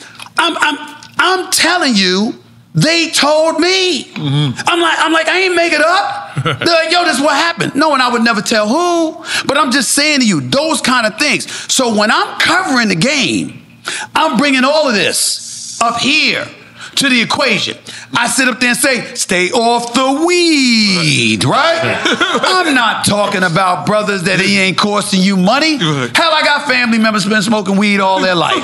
You understand what I'm saying? Depending on whose relative's house I go to, I might get a contact high. You know what I'm saying? I mean, come on, y'all. I'm like, what? I'm not talking about somebody not smoking weed. I'm talking about when it's compromising your dollars because you're gonna get fined, you're gonna get suspended. Don't let it mess with your money. Right. Back in the day, when I was covering the sport, we sat courtside. We had the scorer's table. So when you're a player and you're checking in, you have to walk right by us. I saw Larry Brown one day, and this was not Iverson. It was not Iverson. I saw Larry Brown one day look at a player, 3 down, 3 down. The player was right in front of me. He went like this, huh? I threw up my paper and just walked away. I said, motherfucker, hi. He ain't gonna do nothing tonight. You know what I'm saying? I'm like, and I'm sitting there. I'm sitting there, right? Now, ladies and gentlemen, that was when weed wasn't legal in 26, 27, 20, 26, 20. Man, it don't have to be. I don't care. Knock yourself out. You know what I'm saying? But I mean, that was when weed wasn't legal in 26 to 27 states. Right. Without diming anybody. Right. How much weed you think is being smoked before games now? Oh, no, I think they're going. Oh, I'm talking about in any sport you pick. And by the way, all you gotta do is look at them. So I'm sitting there like you really mad when you see me on First Take and I'm like this. Stay off the weed. No, or I'm like this. I'm like this because I'm not saying stay off the weed to any specific person to dime them out because I wouldn't do that. But I'm sitting there looking at them. Yeah, he had a problem last night. He didn't seem like himself. You know what I'm saying? And you mad. You mad. But your ass walked up to the scorer's table wobbling. Right. You know what I'm saying? I'm like, and that's why when I'm watching cats with their podcasts and all of this other stuff, see, you got people in the media and other places pissed off because you looking at players and you like what they trying to do is they trying to etch out the media. You just rely on us. You ain't got to talk to them. Oh, no. Right. I say, y'all looking at it all wrong. I want all of them to have their podcast, all of them to have their voice, because they gonna talk. And when they gonna talk, I'm gonna have news to talk about. Because I'm watching. You can talk all you want to. You still gotta play. Right. I'm looking at you. You talk all the stuff you want. I'm looking at you. Right. I saw what your ass did. I saw you roll up in the game. I saw you well enough, whether it's me in person or the camera angle zooming in on you. I saw how bloodshot your eyes was. I saw how you looked like you could barely open that. I'm watching you move. I'm watching you move. I even went to the doctor the other day, man. And I asked him, I said, yo, man, because it's this cat that I talk to for like 10X Health, Gary Breck. I got him on my podcast now because I made a tremendous health change because I was really in bad shape a year and a half ago and stuff like that. Really resurrected my health. I'm feeling better than I felt in like 30 years, right? So I go to him, thank you. And I went to him, man. I said, let me ask you a question. Scientifically, could you give the breakdown of weed? Oh, shit. And tell me what kind of effect it has on people and why. Go to the podcast, Stephen A. Smith Show on YouTube, and he'll break it down to you, right? You ain't gonna have no problem. You ain't gonna have no problem. None of y'all ain't gonna have no problem. But when he says what he says, you gonna ask yourself, should them brothers be doing that if they gotta play? They gotta play it? No, probably not. Because you gotta remember, it calms your mood, mellows you out, helps you sleep, etc., etc. You know what it doesn't do? It doesn't elevate your level of urgency. So let's say, for example, you going against Kobe, who wasn't doing that. Or you going against Jordan or somebody like that who wasn't doing that, huh? Right? Right. And you mellow, and they killers. Right. What chance do you have? You have no chance because there's a level of urgency that they feel. You get the check, you get in the bag, and on top of it all, you know, everybody know you can ball. Right. So you ain't no scrub. Right. Right. But did you win? Right. See, that's where Stephen A. comes in. Because that's me like, yeah, dog, I know why the hell you lost.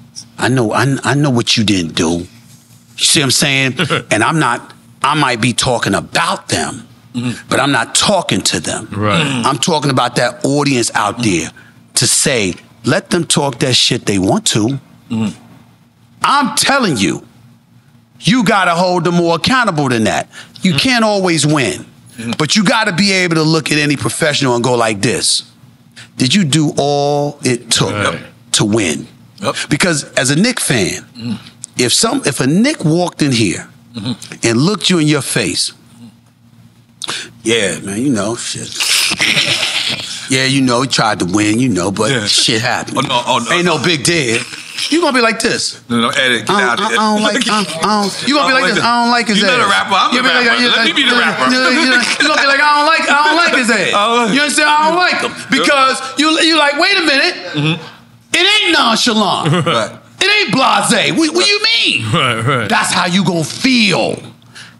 That's me. Let me change the subject a little bit, but it's still on the same subject. Do you think LeBron is a victim of his circumstances? Because like you just said, the league has changed, right? Yeah. So a lot of people accuse LeBron of not having killer instinct, right? But when I look at youngsters who only have, like me personally, Shabazz, I wish Shabazz was here, what I was about to say, wish he was here. He had a TNT shirt, jacket on. But to me, and I know you could debate me, I know there's plenty of people who could debate me what I'm about to say right now. Sure. Me, I think Floyd Mayweather is the best boxer of all time. Okay. Because I've seen clearly the best defensive boxer of all time. Without okay. Without question. I agree to both, but I've seen all of his fights. Right. So have I. I missed some of. I missed all of Ali's. So I came a little later. Right. I missed even some of Tyson's fights. Okay. But I see all of Floyd Mayweather. Ironically, the only fights I didn't see is his exhibitions. I can't stand it. I love him. I love him too much for his legacy on the line. Right. But is LeBron a victim of his circumstances? Meaning, could you think LeBron could have survived in the Kobe Jordan era? Survive, yes. Prosper, I'm not so sure. Allow me to explain. I would like to. Allow me to explain. I would like to. And before I answer that question, let me say this. Let's not forget Sugar Ray Leonard. That's right. Let's not forget Wilfredo Benitez. was a bad brother. Let's not forget Salvador Sanchez, who died in a plane crash. Not forget Hector Camacho. No, we can forget him. we can forget. Now, he wasn't on that level. Okay, Hector Camacho was nice, but he wasn't on that level, okay?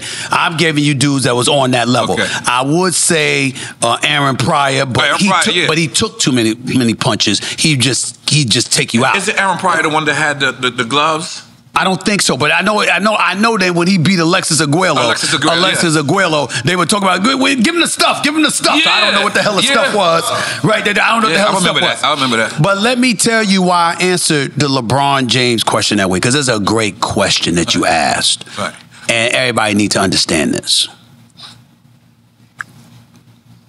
Just like I talked about moments, you got to talk about competition.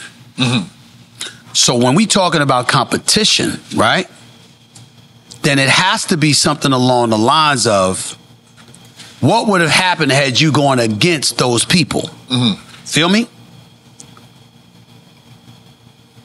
When LeBron was struggling to develop the killer instinct that ultimately was in him, and he was able to conquer to ultimately beat a young OKC team after he had beaten Boston to get, to the finals and all this other stuff, right? Indiana actually too. What I'm saying to you is that while you were learning how to win, would Jordan have ever let you learn? See, here's what you have to understand. Michael Jordan is 6-0 in NBA Finals Series. MVP of every single NBA Finals Series. Yeah, he won. Incredible. Who never allowed the series to get to Game 7. Not one time. Not one time. And so when you say to me, LeBron playing in that Jordan era, a threat to MJ, then what we have to ask ourselves is, how would MJ have responded to a perceived threat? You don't get to dismiss that. You got to absorb that. You got to absorb, they saying, your ass can take me out. There are people saying that to Michael Jordan. How would he have responded? And I'm telling you, I believe, because of what I saw from LeBron in the fourth quarters of that series against the Dallas Mavericks, right, that Michael Jordan would have never allowed him to find out what it was to win. That's ill. That's what I'm saying. Wow. That's the difference. And so when people talk to me, yeah, LeBron's an ultra talent. And LeBron and MJ was a 6'9", 260. But my retort is, well, LeBron is 6'9", 260 and still lost 6 NBA Finals. He did lose 6. Ain't been to 10, but he lost 6. You had Boston in his way when he was younger, MJ. You had Detroit in his way when he got older. LeBron had Indiana with Paul George and Rick Smits, it's shit like that. I'm not even saying Rick Smits, but Paul George and the crew. Right. I'm sorry, Roy Hibbert. That's right, Roy Hibbert. Right. Okay, and I like Roy, but I'm saying this: you had that kind of stuff. You ain't have Boston with Bird, McHale, Parrish, Ainge, and you ain't have Isaiah, Dumas, Vinny the Microwave coming off the bench, Sally, Lambert. I mean, what? What? You ain't had that. They got me mad. You ain't had that. You had Indiana early, Right. Toronto late with DeMar DeRozan and Kyle Lowry. Much respect to both. Much respect to both. But that's what you had. You didn't have those obstacles. That is how I look at it. And that is why LeBron James will never be my GOAT. Right. Ever. It will always be Michael Jordan over him. But mad respect to him. He's on the Mount Rushmore of basketball. Incredible role model in this day and age, social media and beyond. He's incredible. He just ain't MJ. is it possible, and I know this is going to sound like a cliche type of question, is it possible that Michael Jordan, Kobe Bryant, and LeBron is all some of the greatest of all time? Sure. But when you compare it to each other, then it's optional. And that's why I get pissed. Okay. Because of the sensitivity. Like I've said to LeBron teams, the Rich Paul, the Maverick Carters of the world, and others. I remember I said to Rich Paul,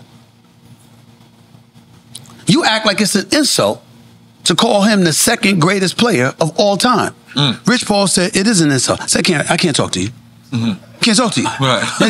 It's a, you know what I'm saying? You know what I'm saying? I ain't talking to you. I'm not wasting my time with that. Above Kobe, which is very surprising. But the reason why is because LeBron played the difference. See, Kobe is number 2 to MJ, playing the identical position with the identical style. And so my point is, I'm looking at LeBron and thinking about the point forward that you are. You know, a Magic Johnson type who can still put up 27 a night in your career, rebounds, assists, playmaking ability, scoring ability, and at one time was an elite defender for at least 1 year. And so when I'm looking at all of those things, that is what I put over Kobe, because he facilitated winning to a greater, to an even greater degree individually as Kobe did in terms of making your teammates better. Kobe was just an assassin. And so as a result, he emulated Michael, and he was the closest to Michael in that regard, but he was still number 2 at the same position. I'm going to give LeBron respect. What? Fuck?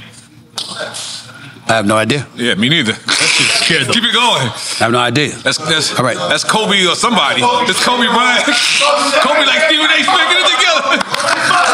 Right. Oh no, it's the TV. It's the TV. It's the TV. It's the TV. But go ahead. Go ahead. As long as it wasn't hit me, that's all. So anyway, it was like, that's the only difference. That's the you know, that's the nugget that I'm picking apart. That's it. Okay.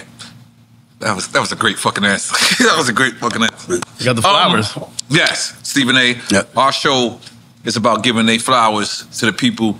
I want to tell you how much, like, I watch you so much that there's been times I got busy, and I knew that it was okay not to watch the game because you're gonna cover it in the morning, and I enjoy sometimes watching you covering the game more than actually watching the actual game. Thank you, bro. Appreciate that. You know what I mean? Because like you'll break it down and you're very, very fair. You like, but you're very firm.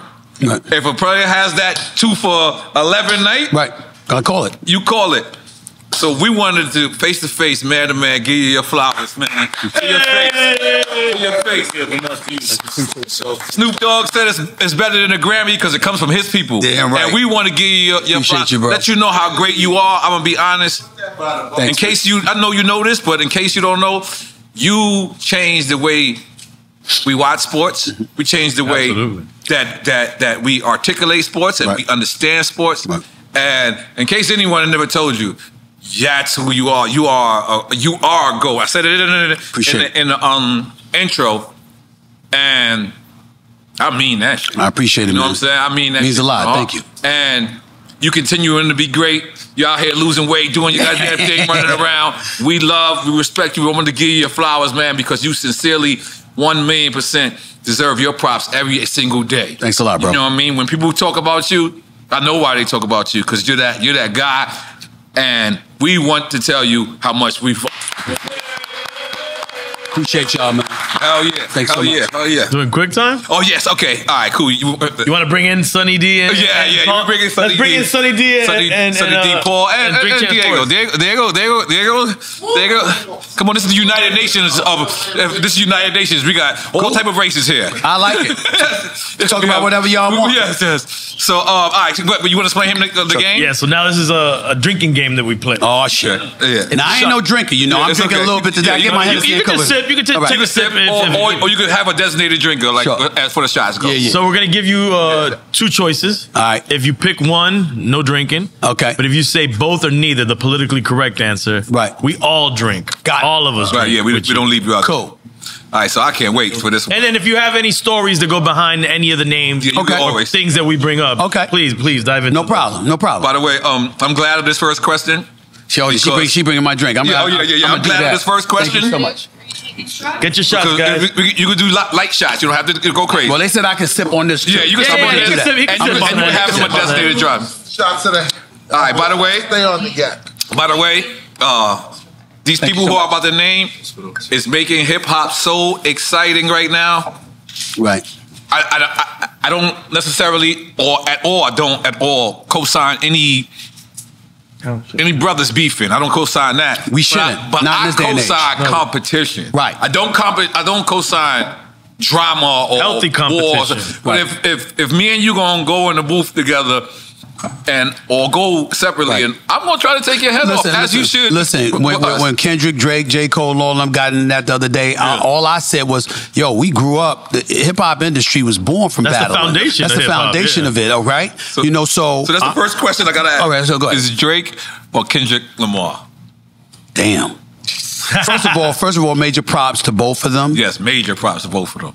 And thank y'all both. By the way, as an aside, Kendrick Lamar did a hell of a job acting in Power. Yeah. Oh yeah, when he was 50, right? Yes, he was phenomenal. Yes. He was phenomenal. I mean, he was, right? He was ill. I mean, it was special. I'm gonna go with Drake because even though everybody knows Kendrick Lamar and knows how gifted he is, you got too many people periodically trying to come at Drake, and he's always standing. Like mainstream, globally. It's ill. I mean, he's one of those dudes. Right. It could be the look. It could be how he communicates. It could be his flavor. It could be anything. But Drake damn near seems impenetrable. And what I take from Drake is I don't hear too many people coming at Kendrick Lamar. Yeah, no, nobody's really. But everybody always trying to come at Drake. That's facts. Yeah, Dan, that's facts. And obviously, I can relate to that. Right. So I'm gonna say Drake. Okay. What do we do? Okay, that was. I'm gonna say Drake. Okay. Does that mean I need to take a sip? No. If you didn't pick, you don't gotta drink. Yeah. Jordan or LeBron? Jordan. I was gonna switch it up. There's nothing to talk about. There's nothing. Don't even. What would have been the switch up? What would have been the switch up? No, I'm not gonna say it because I'm gonna switch it up somewhere else. Okay. Ewan or Hakeem Olajuwon? Damn. I got to go with the dream, Hakeem Olajuwon. I mean, he did beat him in the finals. Okay. He did bust his ass while he beat him in the finals. He was a league MVP. He was an NBA finals. I mean, Hakeem the Dream Olajuwon is something spectacular. Right. I mean, the dream shaking the whole nine. You got to go with Hakeem the Dream Olajuwon. I respect you and appreciate him, love him, but he wasn't Hakeem Olajuwon. Olajuwon got Kenny Smith of your hood. That's right. Feeling good about himself. Damn right. That's right. That's my brother. They win the championship together, right? Yeah, together. Yes. Yeah, Him, Craig, Elo, Robert Ory, and all of those brothers. Yeah. Robert Ory got a billion of them. Nas or Jay-Z? Okay. Jay-Z. Now let me say this about. Quick with his answer. I'll be quick with it because somebody asked me the other day and I picked Eminem over Nas. Right. I'm thinking about. I know Nas is special. I'm not trying to dismiss him. He's phenomenal. Right. But we appreciate him. I got to take into account how much you're appreciated the world over, regardless of communities, regardless of ethnicities, regardless of your heritage, where your locale is, whatever. I got to take all of those things into consideration. And obviously, Eminem is something spectacular. Plus, he's white. And he's spectacular. And you got brothers standing down against him because they know how spectacular he is. Now, that doesn't mean Nas is doing it, because Nas is phenomenal in his own right, and we can't ignore that. But in the flip side to it is that I got to acknowledge that when you talk about Jay-Z, I mean, we talking about somebody that I consider to be the greatest of all time. And when you talk about Jay-Z, do you know what you have to do sometimes? You got to bring up Tupac and Biggie, God rest their souls, and what they would have been if they were still alive to conquer Jay-Z. You don't have same Jordan. You don't have a living creature in a hip hop game that you say definitively eclipses Jay-Z. You just don't have it. But let me reiterate what you were saying earlier. I think Jay-Z's a victim to his circumstances as well, because the rap game was really, really foul when Biggie and Pac was going at it. And after Biggie and Pac's loss, it's kind of like the LeBron.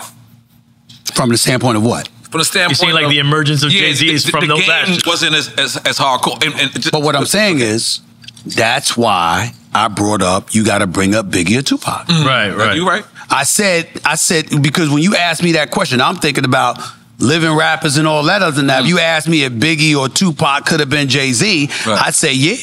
A lot of people would. I'd say yeah, they could. They could have been. That's a void. Now, to me, Biggie would have been that dude to rival Jay-Z. Right. Tupac, to me, as brilliant as he was as an artist, he was just as potent and profound as an activist. Yep. So because of that, I mean, when you go back, he's multifaceted. I mean, when you go back, when I think about myself, some of the positions that I've taken, because you talk about me, I'm communicating sports, but I'm also talking politics. I'm talking a lot of different things. And if you really, really paid attention to what I have to go up against and the platforms that I'm on, having to know I got to deal with corporate America and the streets, and I got to do all of that. I think about, not comparing myself in any way, but I think about Tupac. Not as a comp, not as something to compare to, but I think about him as someone that I marveled at. Because when he stood before anybody and like literally spoke his mind, no matter what the subject was, you was transfixed. You had to stand at attention and really, really listen. Even if you were disagreed, and I've seen reporters and commentators and others disagreeing with him, but you had to shut the hell up and listen. Because what the brother had to say was deep. And a lot of times I'll get on cats, I'll be like this. One of the things is a pet peeve of mine from us in our community when we be like, yeah, you know what I mean? No, the fuck I don't. You didn't speak yet. I don't know what you mean. Say it first. Now follow that up by saying, you know what I mean? But you can't say that before. You know what I'm saying? I mean, it's like you in the business and you out here trying to make paper. You're trying to make some money. You talking business with somebody, you got to roll up on them and speak fluently. You got to know how to communicate in a fashion that will resonate with them to sell yourself on the opportunity you're trying to get them to embrace with you. How are you doing that? Yeah, man, you know what I'm saying? I'm just trying to, you know what I mean? No, I don't. You ain't say shit yet. And that drives me crazy. Say it first. And then if you followed it up with, you know what I mean? Yeah, I do know what you mean. I got it. Maybe. You know what I'm saying? That's why we don't interview young artists. That's right. We don't interview young artists. We don't want the one word answer. We don't interview them. Nah. Drink Champs Army, we back. Underdog Fantasy. Now we entering the last week of the NBA. The playoffs is coming, playing tournament is coming. But before we get into that, Drink Champs Army, don't forget, download the app, Underdog Fantasy app. Underdog Fantasy. Use the code Drink Champs. Drink Champs or Champs. We gotta be way more clear with this, guys. All right. The code is Drink Champs, but you can put drink or you can put champs. All three work. We need you to sign up, goddammit. Sign up and be a better person today. Today, you'll be a better person immediately. So you sign up the app, download the app, get down with Drink Champs. It makes you a better person. And someone's matching $100. And they'll get matched up to $100. And EFN is spotting everyone $100. I told you I'm bartering. What we're gonna do, we're gonna keep it home team. We're gonna highlight two games. Let's go. Bulls and Knicks, Toronto and Miami Heat. Okay. We're gonna get into the Miami Heat first, because I gotta say they playing to be in the playing tournament. Yes. Yeah, you're fighting to get in the playoff. They don't want to be in the playoff. Boston Celtics has secured the #1 spot in the East. Okay. So they're not involved today. Today. Congratulations. Today we got the point. And we got a special guest, Zeno, in the house. So, the total points per game has been an average of 110 for the Miami Heat. Will they go higher or lower? Against Toronto's defense, the average is 118 for their opponents. I'm going to go higher on Miami. Miami's on fire. I love living in Miami. I love being a part of it. Just not when they go against the Knicks. So I'm going to say higher. Miami. Home team higher, for sure. Sonny? Higher. I agree with both of the guys. For the first time? I got the Heat higher as well. I'm going to go lower. Okay. I'm going to go lower.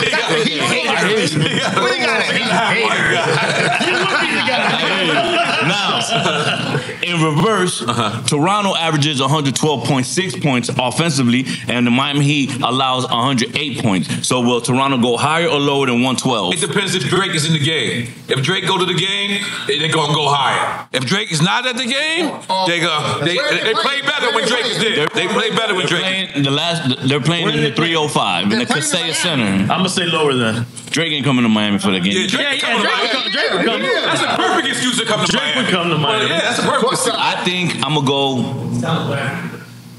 go higher for Toronto. What's the number? It's gonna be a game. Definitely low. Miami has a top 5 scoring defense, and they're at home, and they're trying to get in the playoffs for position. Super low. Okay. I mean, not only do I have the Heat and Bam Adebayo having more than 5 blocks, I have the Heat having lower than 112 points. And we like to just say Bam Adebayo's AKA is the Blocktopus. Bam! Zeno, higher or lower? Yeah, Toronto sucks. No one likes them. Nobody wants to go there. So you're saying lower? Lower. Okay, lower. Good call. Okay. Now, getting into the players now.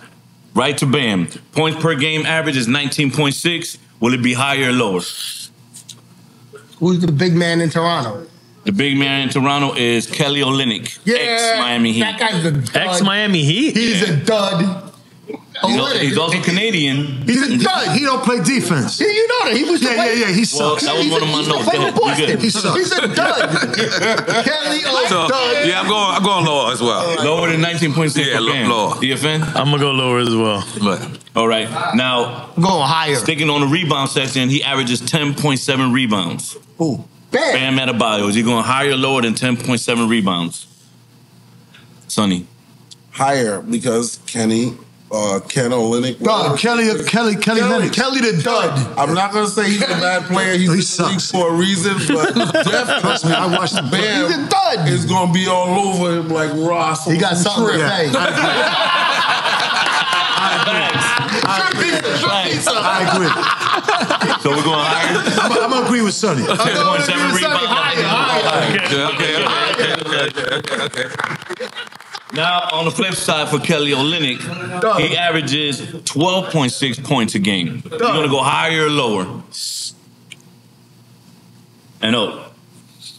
I was thinking, I think he's going to go lower. Lower than 12? Yeah. I think it's going to be good competition. I think he's going to strive for the best. I think I'm going to go higher on this one, 12.6.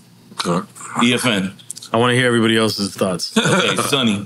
I say he goes higher because most of Toronto's players, the last game of the year, they're all on vacation. This guy's going to get a lot of playing time. He shoots 3-pointers, and he's going against his ex-team, Miami Heat. Wow. He's going higher than 12 points. He got something to prove. I'm impressed. I'm impressed, Sonny. I got him going higher, too. This is no cocaine, Sonny. I've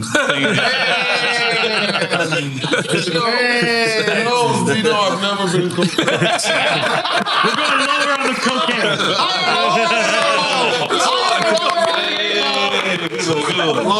Higher or lower on 3.5 What does Zeno say? What did he say? No, I like what Sonny says. I think he'll be able to score 13 points. Okay. He's a pretty good offensive player. It's his defense you got to worry about. Okay. I agree. Now, in regards of him playing the same position as Bam, but his rebounds is only 5.3. It's a little low. So we'll be higher or lower than 5.3 rebounds. White man can't jump. He won't get more than 5. He's not a rebounder. Bam is going. He really can't. Like he's like 2 left feet. You know what I'm saying? I hear you. God. So we're going higher or lower, Zeno? Which one's the worst one? Lower. All right, I'm gonna go with. Well, yeah, lower. First one. This is underdog fantasy. He doesn't believe in him, so he's going lower. Sonny? He's going to get a lot of minutes. You can't be 7 foot for no reason. You're going to get 5 rebounds. He's stiff though. Higher. For those that don't understand, what's stiff? Higher than 5. Wait, but isn't that his average? Yes. So that's not higher. During the regular season, but with all the guys sitting out on vacation early. Somebody's going to play. Somebody's going to be playing. He's a starter. He's not going to be the only one out. Yeah, for real. It's a one-man team. One-man band. He's the biggest guy. He's the tallest guy. He's going to get his 5.5. Higher, excuse me.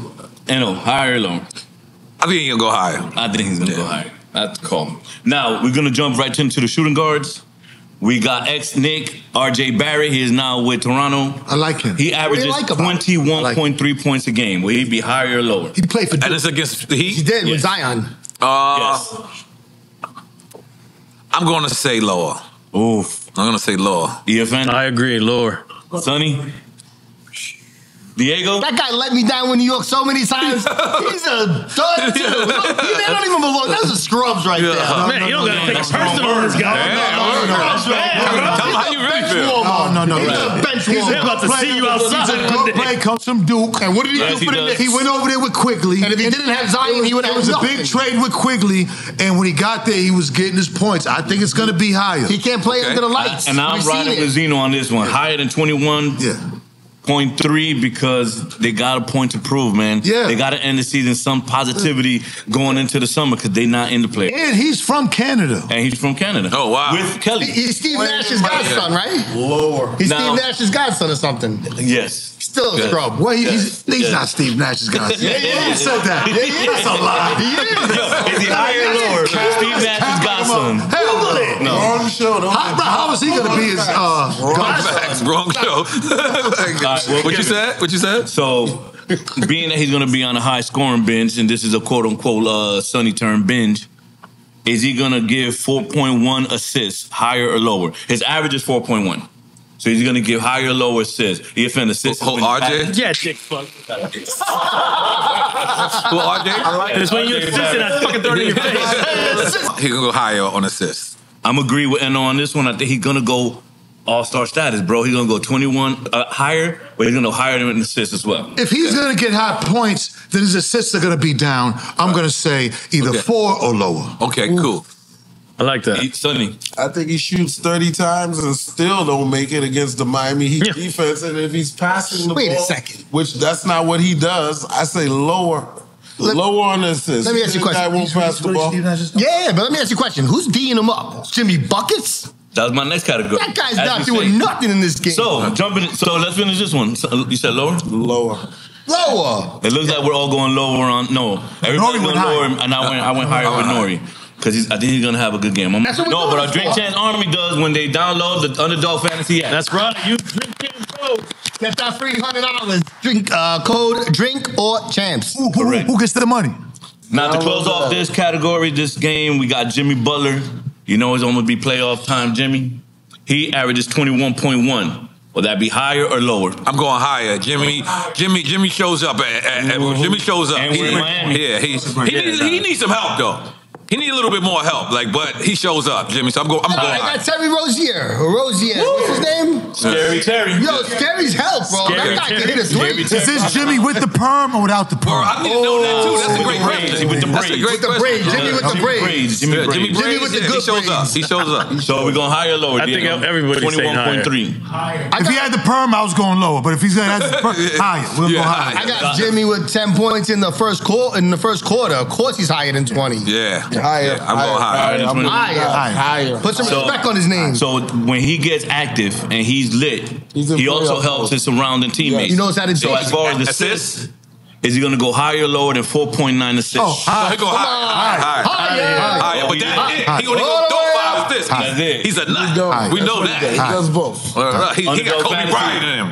He got killer Toronto Raptors mentality. and Miami Heat. Yep. Let's get right into the next one. Okay. It's a We're good going one. to do Chicago Bulls and New York Knicks. This is a classic. Neither one of them teams is making it. Stole that. I just want y'all to know that right now. Knicks are in already. It's just satisfaction. Right, and that's why this is going to be an extraordinary win for all the Drink Champs armies. So the average Chicago Bulls points is 111.7. Will they go higher or lower? And they're playing in Madison Square Garden. Oh, world's most famous arena. Wait, if you said Chicago? Chicago is 111.7. Okay, lower.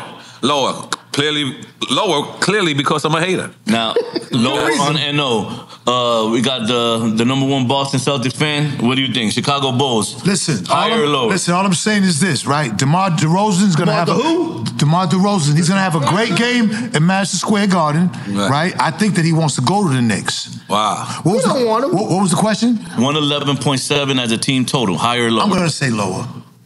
I think that DeRozan's gonna have a great game, but I think everybody else sucks on the Chicago. The whole squad stinks. You don't even know nobody on it but DeMar DeRozan. They need Michael Jordan back to be. They haven't won since Jordan. That's what I'm saying. I think Diego might get beef off of these segments. I say lower as well. Fan mail, hating fan mail. Defense is playing a lot better now too. They have to. Not to mention Brunson scored another 42 the other day. Right. And EFN. Switching up now. With the New York Knicks, they go higher or lower than 112.5. That's their average. Higher. Going into player stats, we got blocks. Will Isaiah Hardison get higher or lower than 1.8? He got it. Who? Isaiah Hardison. He played for the Knicks. Who the fuck is he? Yeah, he better get higher. He just came over to the Knicks. He gotta go higher. Alex Caruso from the Bulls go higher or lower than one block. I like Alex Caruso. He's good. He played with the Lakers, but right? blocking, he's not a blocker. You know what I'm saying? He'll probably get one. So nah. So lower. Lower. He's not getting any blocks. I'm with Z. Lower. I'm not mad at that. I'm with 0 blocks. All right. Now this is gonna be an interesting one. Assists. Jalen Brunson. He averages 6.7 assists a game. Now we're talking. Would that go higher? Go higher. Yeah, higher. I agree. Higher. He gonna shred Chicago's defense. Higher. I know this chick that Jalen used to talk to. Oh. I ain't gonna fuck. I like it. I ain't gonna say no. Did he give you the assist? No. So when she say higher or lower, Did you get her higher? It's crazy, yo. Oh, Lord. It's crazy how like athletes and rappers. You know what I'm saying? It's crazy. All right. DeMar DeRozan. He averages 5.3. Higher or lower assists? Zeno. Since you said DeMar DeRozan. I think he'll go higher. He'll go higher. Yeah, he's nice. I like I'm a him. hater, but I think he'll go higher. Yeah. I agree. Higher. Clean sweep. No, I'm gonna go lower. The last category: Chicago Bulls, New York Knicks. We have DeMar DeRozan averaging 23.6 points a game. Would he go higher or lower? I'm gonna go lower purely because I'm a hater as well. I do not want them to win. You have an agenda. Yes, I have an agenda. EFN. I want to hear Sonny's take on this. I think they stop him because the Knicks need the game way more than Chicago. They stop him. He gets less than 24. He steps up. And Madison Square Garden is going to make him step up. I think I'm agreeing. I don't think Chicago will win, but I think he's going to have an amazing game. These are the type of games that those that aren't making the playoffs, they just want to mess everything up. They just want to show, and it's a few more games left. He wants vacation. So I think he's going on that one. He's going on vacation. Is it a I'm contract gonna go higher season? on that one for DeMar DeRozan as well. Yeah. And for the last one, the king of New York right now, the king of the Knicks, Jalen Brunson. He's averaging 28.6 points. Will that be higher or lower? Higher for N.O.? I have ulterior motives. This guy's been 60, I got him at 35. 40. Higher. Yeah, I got ulterior motives. Jalen Brunson, we clean sweep with you. Let's go. Higher than 28.6. Underdog Fantasy app. Don't forget Drink Champs Army. Download the app. Use the code DrinkChamps. And don't forget, when you download the app, immediately that day, you become a better person. Sports Champs.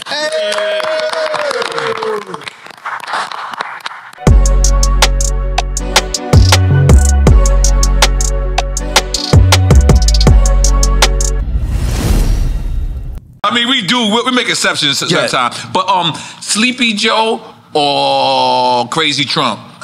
I mean, why do you have to give those words? I mean, that's how I look at it. I ain't gonna lie to you, man. Listen, I've been on. You can take a shot too. Yeah, hell yeah. You taking a shot to that? Oh, we say both or neither? Yeah, both. Neither. I say neither. But let me be totally honest, because we got the streets watching. Yes. I'm not a fan of Trump because I don't like the way he acts. Right. I'm not in disagreement with all his policies. When I see cats out here acting up in the streets, y'all lucky I ain't president. Oh, this shit would be Armageddon. We not gonna let you get in the way of business, because business messes with everybody's money. We can't be in Cali and they letting 3 people in the stores at a time because they scared you gon' we can't have the National Guard in the subways of New York City. And the border looking crazy. We can't have cats assaulting people on the streets and getting out of jail the same day. We can't listen. My bodyguard is Dominican. I got family. I got family members. My family is from St. Thomas, Virgin Islands, Antigua, St. Croix, stuff like that. West Indies. And I got relatives from Puerto Rico. I got Puerto Ricans in my family. We're all immigrants basically here. So I'm saying all of that to say, I would never want anybody to say that I don't support immigrants. Because I do. Right. But you got a whole bunch of immigrants that are in this country that are telling people like me, we had to stand in line. How the hell you don't have to stand in line? And how 7.5 million plus immigrants, illegal immigrants coming. Now understand what we mean by illegal immigrants. That means you're coming into the country, you're undocumented, so they don't know where to find your ass when it's time to pay taxes. But you're pooling some of our resources. And so as a result, what happens is that the American taxpayer has to come out of pocket extra to pay for you who came over to the country illegally. Ain't got no problem with you coming here. Right. But we gonna know where you at. Where you at, where's your address, phone number, all that. So you gonna pay these damn taxes. And it's a national security risk. Exactly. And so when you have that going on, and you got a president like Joe Biden that's acting like it ain't a crisis, then I got to take history into consideration. And I was on a podcast, Patrick Bet David, just the other day. And he brought this up, and he was absolutely right. So John F. Kennedy gets assassinated in 1963, and Lyndon B. Johnson takes over the presidency because JFK is dead. And you had a bipartisan group of Republican senators and Democrats, Dixiecrats, whatever, bringing legislation to the desk for civil rights legislation. When he signed it into law, he said, they uppity. These blacks are uppity, they feeling themselves, blah, blah, blah, blah, blah. He said, we got to do this. We got to give them a little. We can't give them too much, but we got to give them a little. Because if we give them a little, we'll have the Negroes voting for us for the next 200 years. That was his quote, right? So now, fast forward to the year 2024. You can't tell me that this immigration, quote unquote, crisis isn't being utilized for one party or another to benefit from it. Politicians been using us forever. They've been manipulating us forever.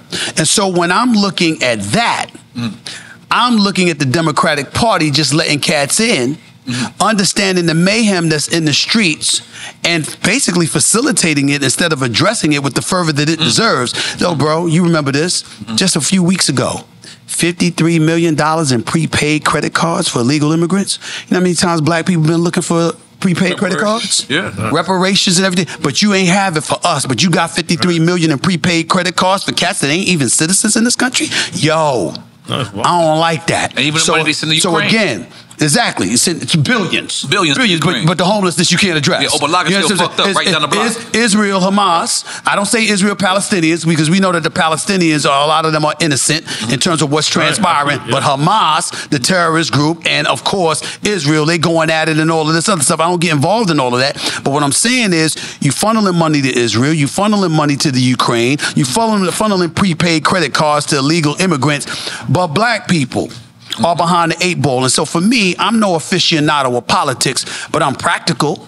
I'm intelligent enough to know what I'm reading, and I'm looking at certain things, and I'm saying, wait a minute, I'm a black man in this country. I understand what the hell you haven't done for us. I know you've been talking shit for decades, but the fact of the matter is our education system is still up in smoke. Welfare system is up in smoke. You know what? Opposition in corporate America, when white folks catch a cold, black folks catch pneumonia. Everything that happens to white folks is worse for black folks. The unemployment rate is below 4%. It's damn near 3.5% for white people. What is it for black people? It's at 5.6%. We bragging, we happy because it ain't higher. But it's always worse for us. So I look at all of those things and I say to myself, wait a minute, I'm not going to ignore what I'm seeing from the Democratic Party. My problem with Trump is this. Too damn petty. You're the president of the United States of America. For that office. And this brother will go after Kathy Griffin or Stephen A. Smith or somebody rather than addressing shit that really goes on. For that office, you looking at him and it's like, come on, man. Focus.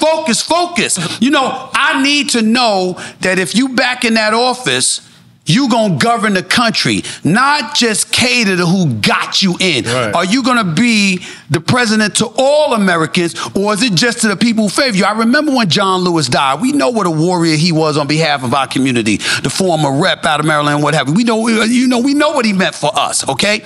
He passes away, you don't even want to pay homage to him because you're talking about, he never supported me. You see what I'm saying? It's stuff like that. It's like, I know you gave more. I know you gave money to HBCUs. I respect that. I know the economy was looking good before COVID. I know that you proclaimed to do certain things for black folks, and unemployment rate in the black community was low. I get all of that. But the flip side to it, I'm looking at your Supreme Court justices. I'm looking at them rolling back certain things. I'm looking at people who are fantasizing about a time that once was, meaning pre-70s, into the 60s, into the 50s, and you down with that. And what do I take into account from that? I'm looking at the white population that was once in the high 80s. Then it dwindled to the 70s. Now it's at 60 and sliding. And they're looking at illegal immigrants coming into the country, and white folks are worried about themselves not being the majority any longer. Right. You catering though that fear. You feeding into it, which is why Proud Boys and all of these other folks come in and say, so now it's hard for me to look at your politics when I'm worried about life and death situations for black folks throughout this country and for other minorities in this country, because I'm not accusing you of fomenting it or anything like that. Like folks try to blame him for the insurrection. Do I think he was provocative? Yes. Do I think he instigated shit? Yes. Do I believe that he called for the vice, you sat up there and they were talking about hang Mike Pence and you didn't do anything about it? Yes. But I also don't believe you should be arrested for it and stuff like that. Because I believe all them damn people out there were adults. Right, they weren't children. They were grown-ass adults who knew not to cross those barriers at the U.S. Capitol. And if they were stupid enough to do it, hell with them, okay? And that's true. But I'm looking at you and I'm wondering, I know people talking about policies. We want a better economy. We want this. We want safer streets. I'm down for that. But if you the kind of dude that would foster and provoke divisiveness, we ain't got time to worry about all of that stuff when we worried about our lives. You see what I'm saying? And that's the message that I'm trying to do. His politics, I would love for his politics to be debated against Biden's politics, who I think has been a prisoner to the progressive left, the extreme left, because that woke stuff, come on, y'all, you know what, listen. We brothers here, brothers and sisters, blacks, Latinos, all of us are in here. We know how we were raised. I said it to Patrick Bet-David the other day. I said, my mother voted Democrat. But she was a Republican home. I said she was a conservative, a conservative home. Yep. I don't give a shit about the laws. This is the law. You will listen to what the hell I have to say. You ain't got no rights. Right. You ain't negotiating. This is my house. Right. And this is what you will do or else. You understand what I'm saying? We understand that. Now everything's a negotiation. Right. Everything's to be understood. Well, you know what? My daughter, I got 2 daughters. Oh, my daughter, it's nothing wrong with your daughter being in the same bathroom with a person that identifies themselves as a woman, even though they were born a man. Oh, yes, the hell it is. Yes, the hell it is. I don't give a damn what anybody says. Now, again, transgender, whatever. I support gay rights, transgender rights, all that. Yo, live and let live. Your life, live and let live. I don't support nobody bothering them, violating their civil rights, their civil liberties. But here's our problem in our society that I think the progressive left has contributed greatly to. They want you to like it. Like, y'all, no, I ain't going to no gay club. I'm not gay. Right. But guess where else I'm not going? I'm not going to some porn shop either. I'm not trying to hang out with porn stars or prostitutes either who are heterosexual. Right. I'm not trying to do that. Everybody got a right to like what they like, have their own flavor, and for not to. And for you to try to impose that on other people, I can't accuse conservatives of doing that. Right. It's the progressive left that's doing that. So again, Biden's safer because we do have an economy that is doing well, even though inflation is bad. But when I look at illegal immigration, When I look at the violence in the streets and me being from Hollis, Queens, taking the F train or the E train every day and all of this other shit, and I'm seeing the National Guard in the subways, I can't definitively tell you. Now, I can't vote for Trump, damn it. I just can't. Because I think that he's too divisive. And if I saw him, I'd tell him to his face. And I can say that because, remember, before Trump became president, I was the first person he called when he was trying to buy the Buffalo Bills. I remember. He called me directly. Oh, wow. Called me directly. And he said, I'm trying to, and I tell the story. I've told the story on First Take. I've told the story on my podcast, Stephen A. Smith Show, on YouTube. I told it everywhere. Trump called me in 2014. He said, yo, Stephen A., I want to buy the Buffalo Bills. He said, these bastards look like they're going to get in my way. Quote, if them motherfuckers get in my way, his exact words, I'm not cussing, I'm quoting. Them motherfuckers get in my way, I'm going to get them all. I'm going to run for president. Those were his exact words. And sure enough, he did it. And won. And won. And won. And so what I'm saying is, I remember all of these things. I remember all of these things. And I look at things a little bit differently. You got black folks looking at Trump as racist. I remember when Trump He was one of the coolest person. I remember when Trump was throwing sporting events, Tyson fights and other things at Trump Plaza. All of us were there. We didn't think he was that then. Right. We didn't think he was that when we watched The Apprentice. We didn't think he was that when he was at sporting events. But suddenly we think this. Here's what I think about Trump. Trump is a win at all costs kind of dude. And if I got white supremacists to women to black folks who are conservative and everything in between. If that's what's going to get me to win, I'll deal with the consequences later. I'm trying to get in office. I think he's that dude. That it's no moral or principled compass.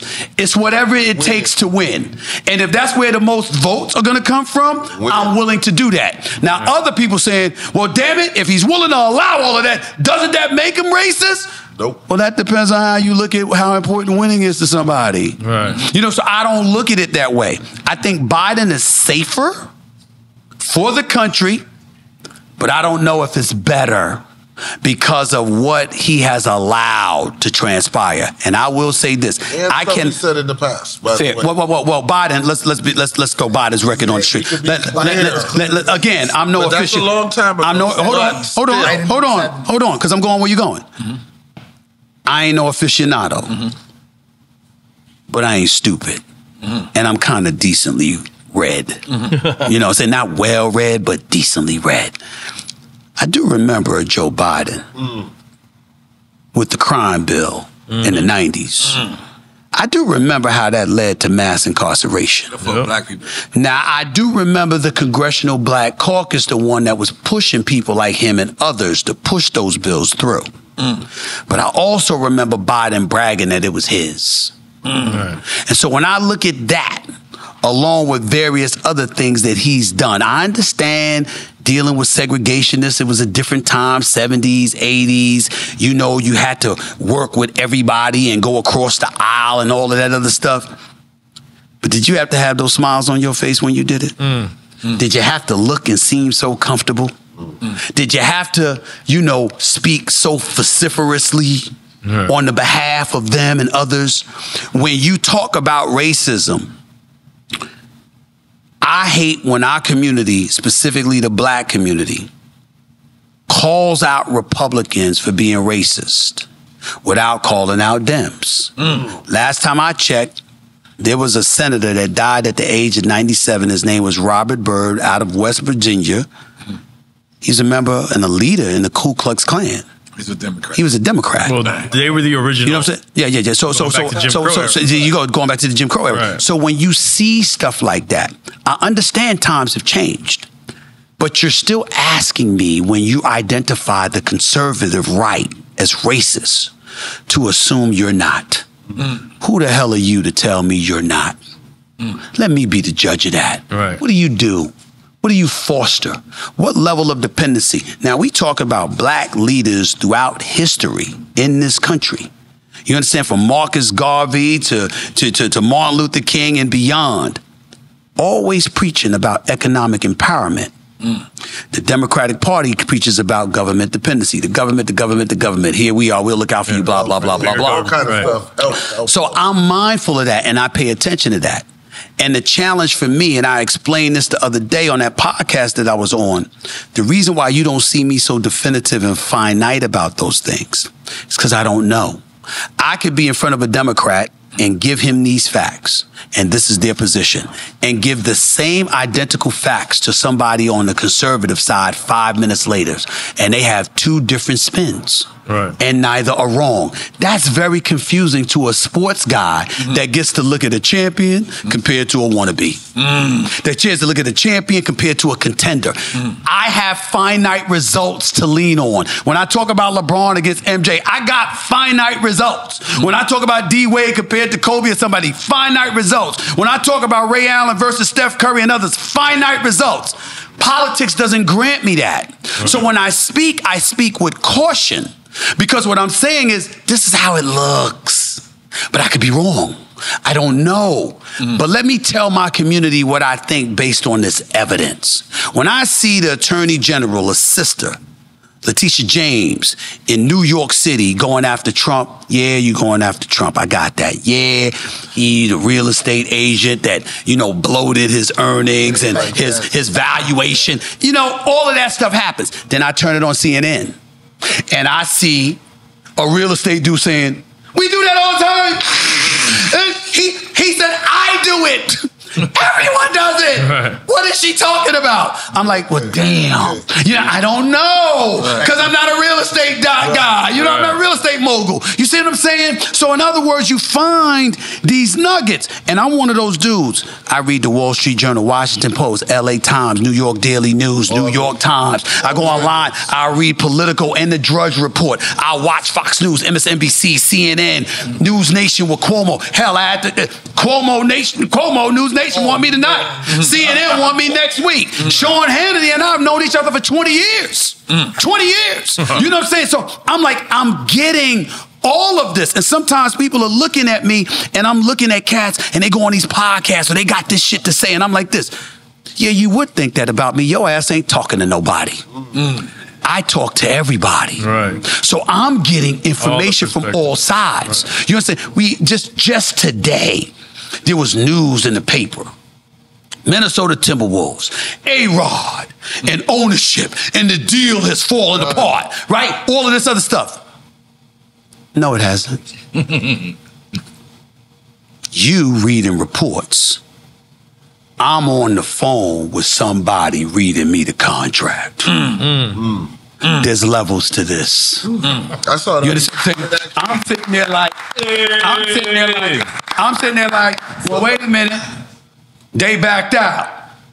New York Post writes, there's no deal. It's over. N.O.R.E. has backed out and he doesn't want to work with A-Rod.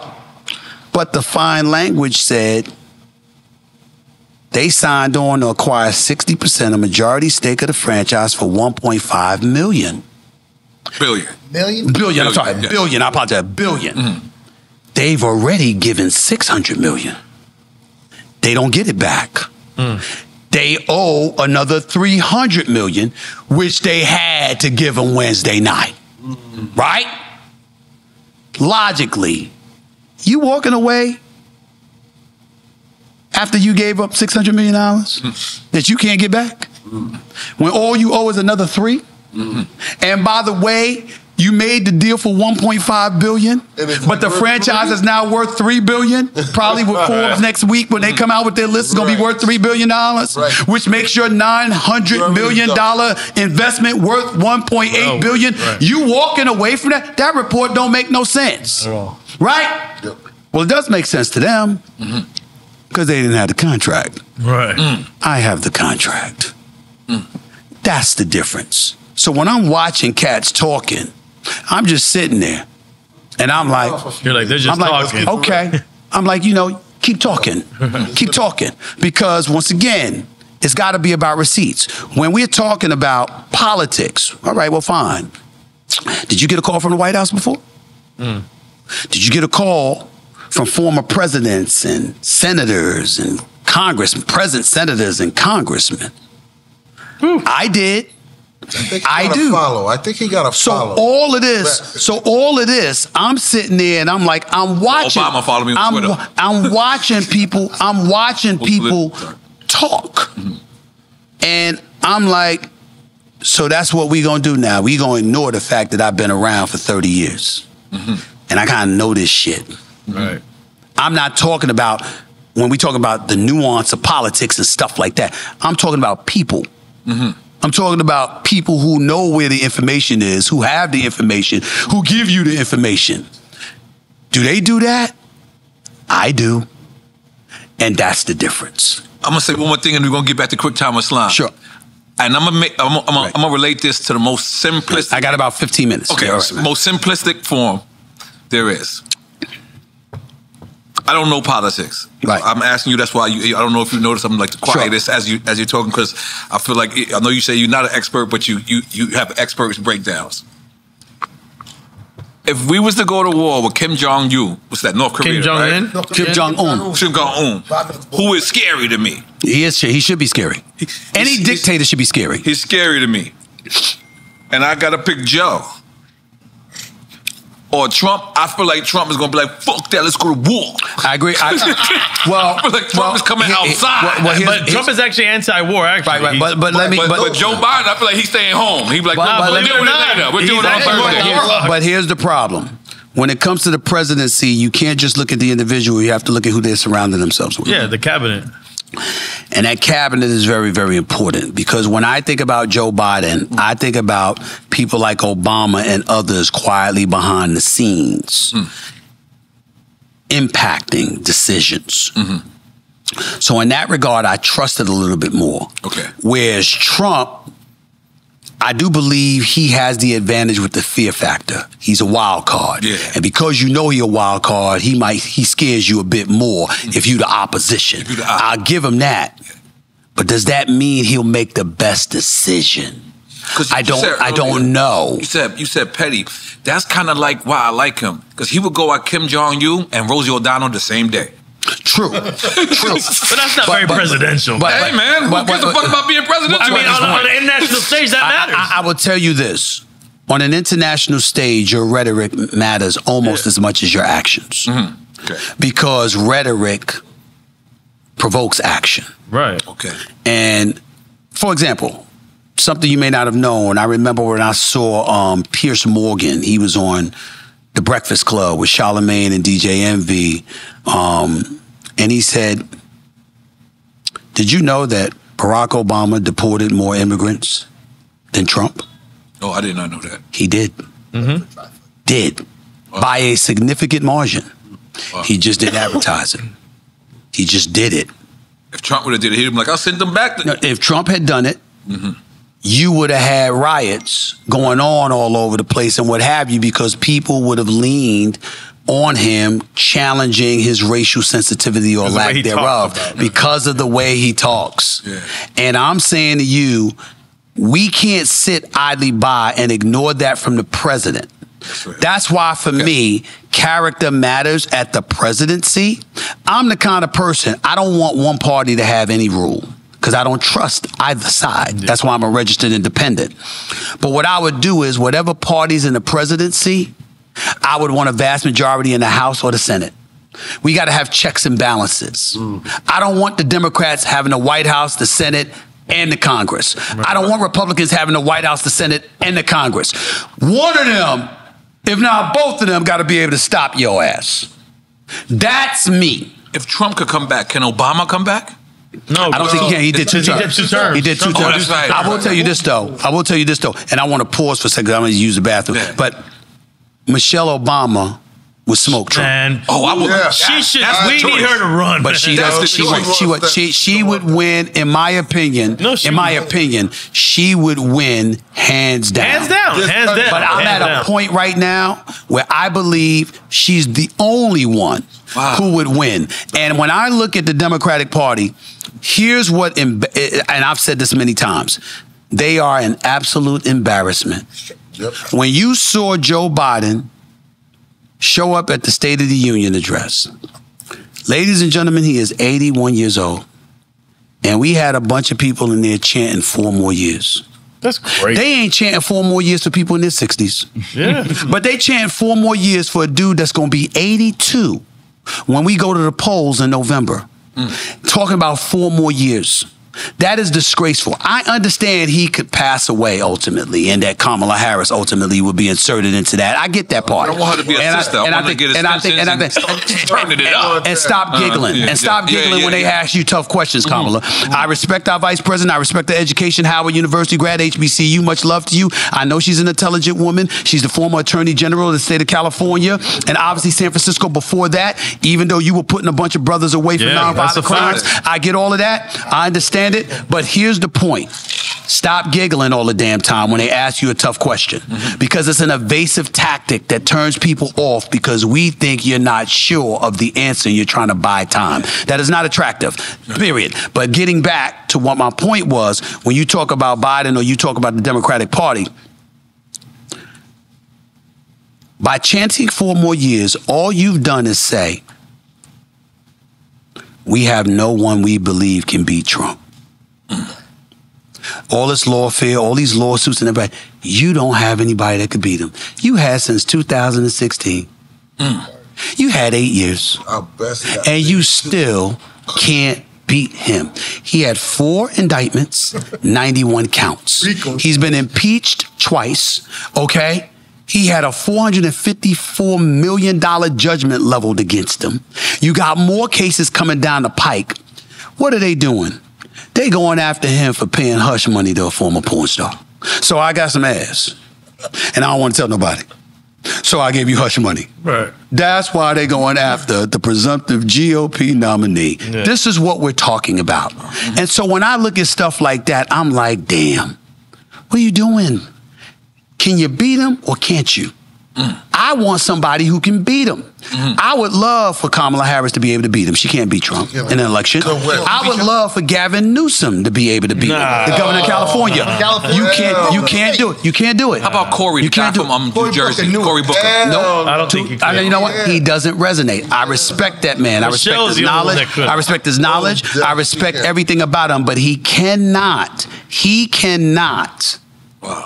beat Trump in an election. No. And so I'm looking at it from that standpoint, and I'm like, all the stuff you've been telling us, you got nobody to beat this man. What have you been doing for 8 years? What have you been doing? Think about it. I got people that rolling up on me asking me to run. You run in 2028? I'm like, never. I like my life. Hell, I want to mess with this for. That'll ruin got no everything. interest. I don't know why the hell they would come to me. I ain't qualified for it, but then again, neither was he in a lot of people's eyes. But I have you and DL Hughley running for the president. I respect the hell out of DL Hughley, by the way, but I think that you got to know how to smile and laugh and have a good time. You got to bring that comedic side out of you if you DL Hughley, because right now he's become such an activist that he, you might have white folk going like this. He'll get in the office and forget about us. You know what I'm saying? He ain't gonna be thinking about us. And that's the problem with DL. But I respect him. He's very knowledgeable. I respect the hell out of him. But I would tell you, for me personally, I've joked that I would want to debate Trump. And the reason why I would want to debate Trump is because when he's debating you, he ain't talking about nothing substantive. He's too busy trying to throw insults. And I'd be ready for that. But wait, you don't think that it's such a joke right now because both parties serve the same interest? They're just making us all think that there's two parties? I don't think they serve the same interest. You don't think so? I think they have different lobbyists and different interests they are serving, and we're all being utilized as pawns. Right. That's the commonality. We're pawns. But here's where black folks, this is where we have to hold ourselves accountable. Since Lyndon B. Johnson in '64, the Democratic Party has received over 90% of our vote. Understand what that means. On one side, you're saying you got us. We gonna support you no matter what. So they don't have to take care of us. They just give us lip service every 4 years. On the other side, you got a Republican Party who not only knows you're not gonna support them, but resents you for it because they believe you're not giving them their just due in the role that they played to bring in civil rights legislation to the desk of the Democratic incumbent. So as a result, they look at folks, you're not well read, you don't know your history, you're supporting the wrong party. This is just some ignorant stuff that you're doing. And so when I've spoken at speeches, I've said it half jokingly, but I said my dream is for one election, maybe not this one, but for one election for everybody, every black person in America to vote Republican. And they said, what? Why would you say that? I said, because it'll send the message that our vote is not, it is for sale. Right. It's not, you can't take it for granted. Flatter me. What you gonna do for me? When I'm gonna buy a house, I ain't just buying. I want to be. Listen, I'm thinking about being in Miami, bro. Yeah. No state income tax. This weather. I'm thinking about it, right? I am not buying a house without looking at the damn house multiple times. Right. I'm not buying a car without test driving it. I'm not buying clothes without trying it on and seeing how it looks on me. Inspect the merchandise before you commit. We do it every day, except for when it comes to politics. We don't do it, and as a result, we've pigeonholed ourselves because we've ensured that we'll be a disenfranchised community devoid of representation because one party's giving a lip service and somebody's saying screw y'all because y'all should be more supportive of us and you're not. Therefore, nobody's fighting on our behalf. Do you realize that right now with the immigration crisis, the Hispanics in this country get more attention than us? Xenophobia is more popular than racism. Homophobia is more popular than racism. Transphobia has become or is becoming more popular than racism. Black folks been here forever. And we at the bottom of the freaking food chain. Getting treated the worst. Getting disregarded, basically. Yeah. Because we haven't created an environment that insists upon representation. Because we've been too transparent. I might know who I'm going to vote for, but I'll always leave open the possibility to change my mind just so you could give me the effort to get my vote before I decide which direction I'm going to go in, just so I don't be transparent. Okay, I'm trying to figure out how I'm going to take it there. Okay. Colin Kaepernick. Yes, sir. I always see you say that you, like we've been establishing this whole time, that you have a lot of inside information. A lot of folks is not privy to that information. Right. So is it true that it was a workout that was called and he went an hour away? Hour and 20 minutes. Why? Stupid. That's why. Wow. And look, when I showed up to a radio show, 105, I believe, 105.3 in New York City. Okay. And some cat rolled up on me, and I didn't even notice that there was a slew of them there wearing Kaepernick shirts, supporting them. And I'm not going to tell you the brother disrespected me because I extended my hand to shake his hand, and he shook my hand. He said, but I'm not feeling you, dog. He said, we got a problem with you and your position on Kaepernick. I said, who got a problem with me? And his fiance was sitting right in that room. It's like standing there, kneeling over, whatever. He was like, so, I mean, if you feel the way you feel, you willing to come talk to her? I said, right now, let's go. Right. And just so you know, for the record, that's who I am. You know what I'm saying? You got a problem with me, tell me when and where, I'll show up. That's how I roll. If I'm wrong, I'll say I'm wrong. If I'm right, I ain't budging. Right. It's just that simple. Right. So we went in there, we were talking, and she had her position. And I said, yeah, that's what you say. But the league says something else. She said, but we know the facts. It's us. I said, well, it's about them too, and they got their own facts. And we cover the league, and all I see is Kaepernick hiding behind you. You here. Where he at? He didn't talk. Where he at? The whole time he didn't talk. I said, his woman speaking for him? I said, I'm sorry. Where I'm from, it don't work like that. I said, but I'll tell you what I'll do. From this day forward, you have my number. That's real. You can text me. Anything that you text to me that you want me to say, I will say verbatim over national television. Even if I had to read the damn quote myself. You have my word. You have my word. So over time, we were talking, communicating, and they wanted my help in helping him get back into the league. I had been on the record. He had been blackballed. It's unfair. It ain't right. But in the same breath, you got to know who you're dealing with. It's the NFL, and it's 32 different owners that are billionaires, and they ain't going to let you mess with their paper. So it wasn't the smartest thing in the world. I'm not saying you were wrong. It just wasn't smart if you really, really wanted to be in the league, because they're going to do what they can to get you out of there. So I go on the air because we found out about that workout that the NFL had conducted. And the NFL conducted the workout because no individual team wanted to, because they were scared if he worked out for them and then it didn't work out, he would accuse them of being racist. So the league, at the behest of Jay-Z and others, took the position, we will conduct the workout. Which they don't do.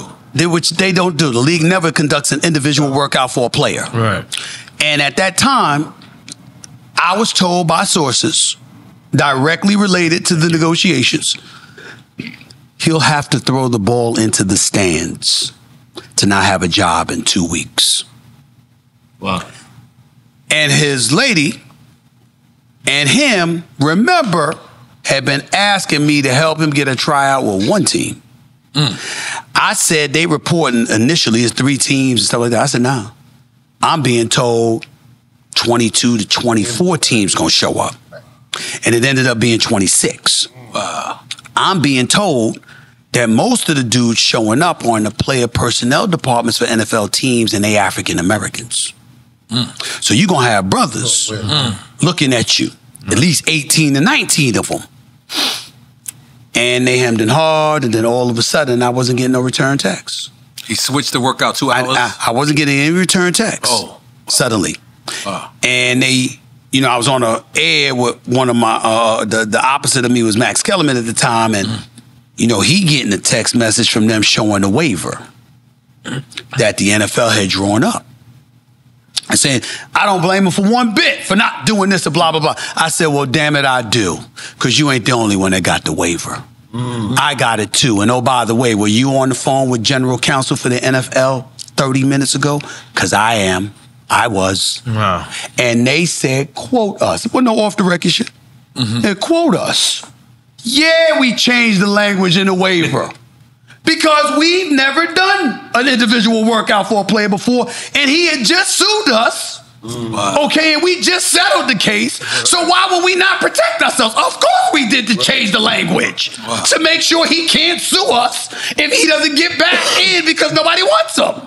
But we're willing to give him the workout at an NFL professional facility, which was that of the Atlanta Falcons. And on top of it all, we'll give him the tape so he could circulate the tapes to other teams anytime he wants. This brother didn't show up, and a couple of hours before the workout, moved the damn workout an hour and 20 minutes away to a high school football stadium outside of Atlanta. I said, I'm done. I'm done with y'all.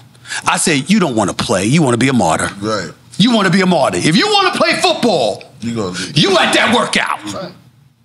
26 NFL teams, 18 of them African-American, showing up with all the technological equipment that an NFL team has to dissect and pick apart what you bring to the table, and you don't show up, I'm done with you. You don't want to play. You want to be a martyr. Fine, be a martyr. We appreciate you taking the knee. We appreciate you fighting on behalf of African-American, black and brown people everywhere, because police brutality is a real thing. Brutality on the part of some police officers is what I call it. We've got brothers and sisters on the police force that are black and brown that ain't doing that. So I'm not going to say all police officers, but some of them are. So I'm looking at all of that and I'm like, I appreciate that. But this ain't about that. This is about you saying you wanted to play and galvanizing folks to support you playing. You ain't playing years. They want to see you work out, and you didn't show up. I'm done. And I've been done with that story ever since. So I'm not going to ask you about Russell Westbrook and y'all little back and Russell Westbrook, I ain't no back and forth with Russell Westbrook. I told this motherfucker about No, Russell Westbrook. No, not Russell Westbrook. No, Kyrie, but it wasn't Russell Westbrook. Your Rod's been... No, he was on the Lakers, and you say you just you downplayed his game? Did I downplay his game? Oh, okay.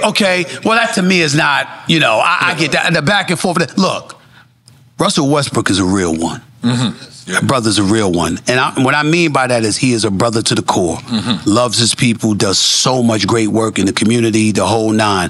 I got mad love and respect. And he ain't no fake cat. He motherfucker don't like you. You don't know. You know what I'm saying? He real like that. LA dude. I respect the hell out of him. He's one of my favorite people. Right. But he can't shoot.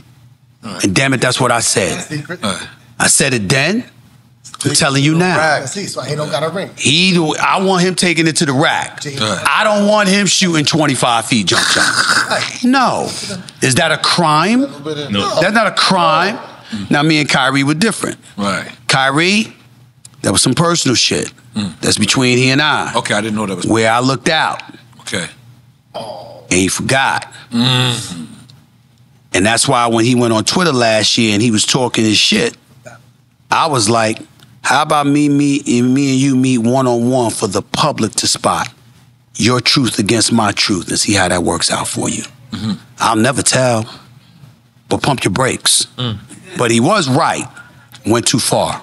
Because I got mad respect and love for the brother, and it got to a point where me and his father was getting into it. Right. And his father jumped in, tweets, not tweet, but text messages to my private phone, all of this other stuff.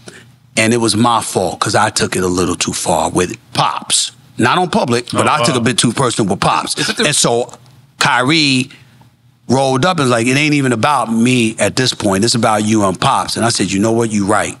I immediately picked up the phone with his father. His father and I met in New York City. Right. Made amends. We cool to this day. I apologize. He apologized. We grown-ass men. We good. Right. But in terms of Kyrie, marvelous magician, brother. Brother's just all world. Crazy. All I ever wanted from Kyrie is to be on the damn court. Because he's spectacular. Yeah. He's spectacular. You understand what I'm saying? One of the greatest talents this game has ever seen. It's not about taking the vaccine. It was about every time there was always a damn excuse for something. There's an injury this month. It's something with your religion this way. It's the vaccine here. Damn it, get on the court. You too great for us to be hearing about. Listen, I appreciate the fact that you supplied the Palestinians with a bunch of water. Okay, this is before all of this stuff that's been going on lately. I appreciate the stuff that you've done for the WNBA. He's very philanthropic. He's very charitable. Kyrie's a good brother. I even went on the air when we were butting heads and I said, yo, y'all, that's between me and him. That doesn't mean he's not a good brother. He is a good brother. We just don't like each other right now. That's all right. That happens. But please understand, I know he's a good brother. Russell Westbrook don't F with the media. Right. You understand what I'm saying? But if he honest, I've always been fair to Russ. Right. You understand? We ain't friends. We ain't gonna be friends because you don't like the media that way. LeBron gonna feel the way he gonna feel. Plenty of other players, but most players in all professional sports, I'm very cool with. The ones that have a problem with me are the ones that don't talk to me. Because if you talk to me, you ain't gonna have no problem. Because guess what? I'm either gonna be right or I'm gonna be wrong. And if I'm wrong, I'm gonna admit it. Not privately, publicly. I'm not gonna say something about you publicly and I'm wrong and then privately I'm gonna apologize. Nah, y'all see me do it. I'll go on the air. My bad. I was wrong. You see what I'm saying? But if I'm right, I ain't budging. This is where I stand. And so if you one of those cats, you got a lot of brothers, they chirp, they talk. And it's real easy to talk shit about me when you talking to somebody else. But when you talking in front of my face and I get a chance to respond with my truth, I ask one simple question. Have you encountered any of them that have said they're willing to do that? You ain't seen nary one of them because they know. They know. I think that's the reason why you and Michael Jordan get along is because y'all both don't accept betrayal. Like as soon as someone kind of like, I feel like y'all the same. Right. Like when it comes to that, I think that's the reason why. I don't think so. I don't think so. I don't think don't accept it. I don't think that's it. I think that again, it's like, yo, brother, I'm not a black man. I'm a brother. I love my people. You know, and when I think about You know, listen, I'm not anti anything. I'm not anti-white. But when I think about immigrants, when I think about Latinos, Hispanics in this country, and black folks, to me, we all the same. We brothers, we in the same plight, you know? And I'm always look out. But sometimes looking out ain't telling you what you want to hear, it's telling you what you need to hear. And you got cats that, because of that, they try to paint a picture and create this imagery about you so others will see you in a certain way. And I'm like, that's jacked up. That's really messed up. But it's okay. Keep doing what you're doing, because it's sooner or it's later you're going to have to deal with me. Because I'm not going away. And that's how I roll with it. It's like, you're not going to... I remember everything. And like I told you at the beginning, you got cats in the league. Yo, bro, they talking about me. I'm talking about corporate America. I'm talking about Hollywood. I'm talking about Madison Avenue. Or they talking a lot of shit. And they don't know who I know and how it gets back to me. But it all gets back to me. I'm waiting for the Stephen A. movie and the documentary, but let me just, because there's still a quick time of slide. Rihanna or Beyonce? Beyonce all day. Listen, Navy, Blue Navy. First of all, I didn't know what the hell Blue Navy was until last year. Okay, let me get that straight. Secondly, I want to emphasize this. I love me some... I love Rihanna. I buy her music. I paid for it. I ain't get the shit for free. I paid for it. The whole bit. She's phenomenal. Okay? I love her. I appreciate her the whole bit. And when I compared her to Beyonce on the Sherry Shepherd show, that pissed a few people off. Oh, no. They was pissed off. What happened is that I was promoting my book. And Sherry Shepherd said, we need you to come on here. We want to create a first take atmosphere. So we want to create a debate. And I know that you are a supporter of Beyonce, so feel free to bring that up.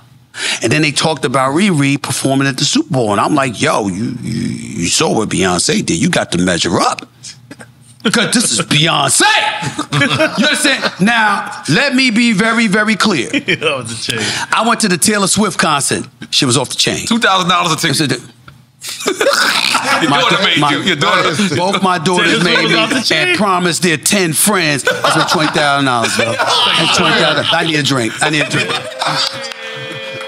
But you enjoyed yourself. Yo, bro, I could not believe how much fun I had. I said, Taylor Swift off the chain. She did that thing. Yeah, Taylor Swift the shit. I mean, she got but what she that got. don't mean $20,000. she Beyonce. I'm like, can we calm down, pump the brakes? There's only one Beyonce. Right. You understand? Nobody in the planet of Stephen A. Smith, there is no female artist ever that has got, and I loved me some Janet Jackson. Control, Rhythm Nation, come on, dog. Yeah. Control and Rhythm Nation. I mean, please. I love good time. You understand what I'm saying? Aretha Franklin. I mean, listen, the Queen of Soul. Mary J, Queen Latifah. I mean, come on. Nobody. Yes, her too. Not even Whitney. Nobody. Alicia Keys. Whitney's phenomenal. I mean, come on. Nobody. To me. I'm talking about to me. Right. Nobody. Right. That's fair. That's fair. Comes before Beyonce. So it's just an example of what I'm talking about. So you're the Beehive. You in the Beehive. You're the Beehive. No, because I don't act like that. You ain't joining that? I don't act like that. You ain't want to join the game? I don't act like that. Yo, he got a Twitter account. Everything but I don't act like that. But let me tell you this. But let me tell you this. You understand? I ain't a quote unquote member of the Beehive. But if I was going to be a member of a hive, it would be the Beehive. Listen, Beyonce is so bad, as in great. Right. I wouldn't mind them calling me Stephen B. Smith. I mean that shit. Ain't nobody Beyonce. Ain't nobody Beyonce. To me, ain't nobody Beyonce. Yo, Steve, let me just say thank you so much. We gotta do this you again. were everything that I thought you would be and more. You superseded my expectations. You are exactly who you are, and like I said, I can speak to you all day. Like this might have been a 17-hour podcast. Listen, bro. Let me give you your props. I wanted to stay on you. You know why? Because this should be promoted more. Like, you know, us is bigging up each other. You great. Whether you came and did drink champs or not, you great. Yeah, you were right. one of the greatest out there. Right. I wanted to thank you. I was so impressed, so happy that when we finally booked you, I was like, "What? Stephen A's coming?" No, we honored to have you here. I couldn't sleep last night. Because I always want to give you your props. I always want to tell you how dope you are, how ill it is. And I'll end it with this one story. You gave me one of the most humblest pies ever. We was in Complex Con. I walked through, and I watched you so much that I thought I met you before, and I had never met you. Right. And I walked up on Stephen A. I was like, "Ah!" And Stephen A. was like, "Calm down." No, we was in an environment. I don't even want to say the people that was there. You know, it was a lot of big dogs there, and you made my fans make sense. Now let me make that make sense. Right. For years, I've been famous 25 years, 23 of them, which has been great. Right. But fans would come up to me and they'll talk to me. Right. And what I realized is they thought they knew me. Yeah, talk to you like they knew you. Right. They thought, and I did that to you. And you almost was looking out for me. You was like, "You're a little too groupied out, N.O.R.E. You ain't say that." Right. Your eyes did. You was like, "Oh, calm down." But I will never take that moment back because I meant it. I meant it then, and I mean it now. I appreciate it. It takes nothing away from me as a man. That's right. To tell you how great you are Thanks, to your man. motherfucking face and mean it. Right. It does not take away from me as a fan. I want you to continue to do what you do. If you ever need us, I appreciate that. Any show you got, 'cause I know you got 15,000 shows. I'm gonna get y'all on, no doubt. And you producing shows, you're being an executive producer and producing shows. That shit is so dope, man. We appreciate you. This is superseded. Well, listen, man. Let me say this, man. First of all, I'm honored to be on the show. I think y'all do a great job. I love the fact that y'all been celebrating. You've been doing this for 8 years. Yes. You've been very, very successful at it. Yes. You know, you set the stage. You set the stage for a lot of people, and you've given a lot of people an opportunity to really, really do their thing, making them feel comfortable, asking the right questions, and doing all of that stuff. And the biggest thing that y'all preaching about is togetherness, man. Listen, when I heard Kendrick and Drake and J. Cole, I went on my podcast and I like, yo, as long as it's nonviolent. Go ahead with the lyrics. That's part of the business, the whole bit. But as long as it's not, just keep it safe and the whole bit. There's money to be made out here for all of us. Some gonna make more than others, but that ain't the point. The point is we can all live well. We could always make it happen. And for me personally, you know, one of the things that I do religiously is I go on a lot of these podcasts because me being in the position that I'm in, I know when people invite me, a lot of times they think I won't show up. But guess what? Cats did it for me. When I brought up Isaiah and others, and they did it for me. And the least I can do is do my part to help and to let the world know. You see these brothers out here doing this stuff, I support them. You know, my style is different from other people. I'm a product of corporate America who's venturing out on my own. But one of the things y'all got to remember to give yourselves credit for, and I'm not talking about just y'all, but so many others who are doing this. See, the athletes are different. You had your money and then you did it.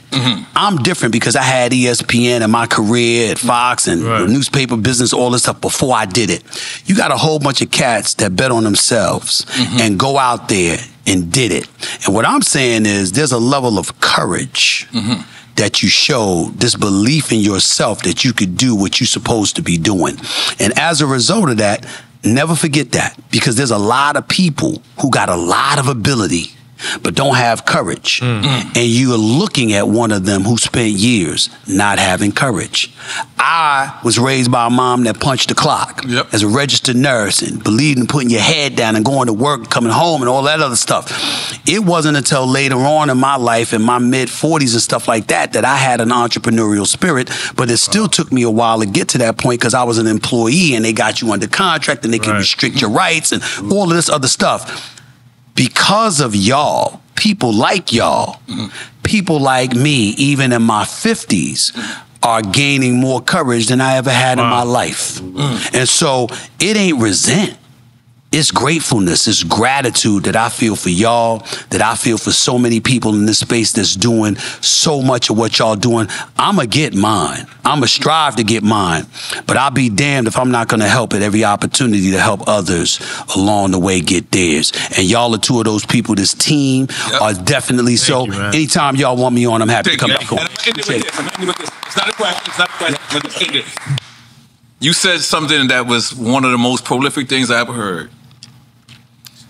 You said, sometimes all of us don't got to be equal. Right. We are only promised. We are only for opportunity. Deserving of equal opportunity. Deserving of equal opportunity. Yes. That shit blew my mind. It's the truth. And most of us do have the same equal opportunities. We don't capitalize off. We don't deserve the same equal results. Right. You all of us work with people, work for people, or have people under us who either work better and produce more or work worse and produce less. Right.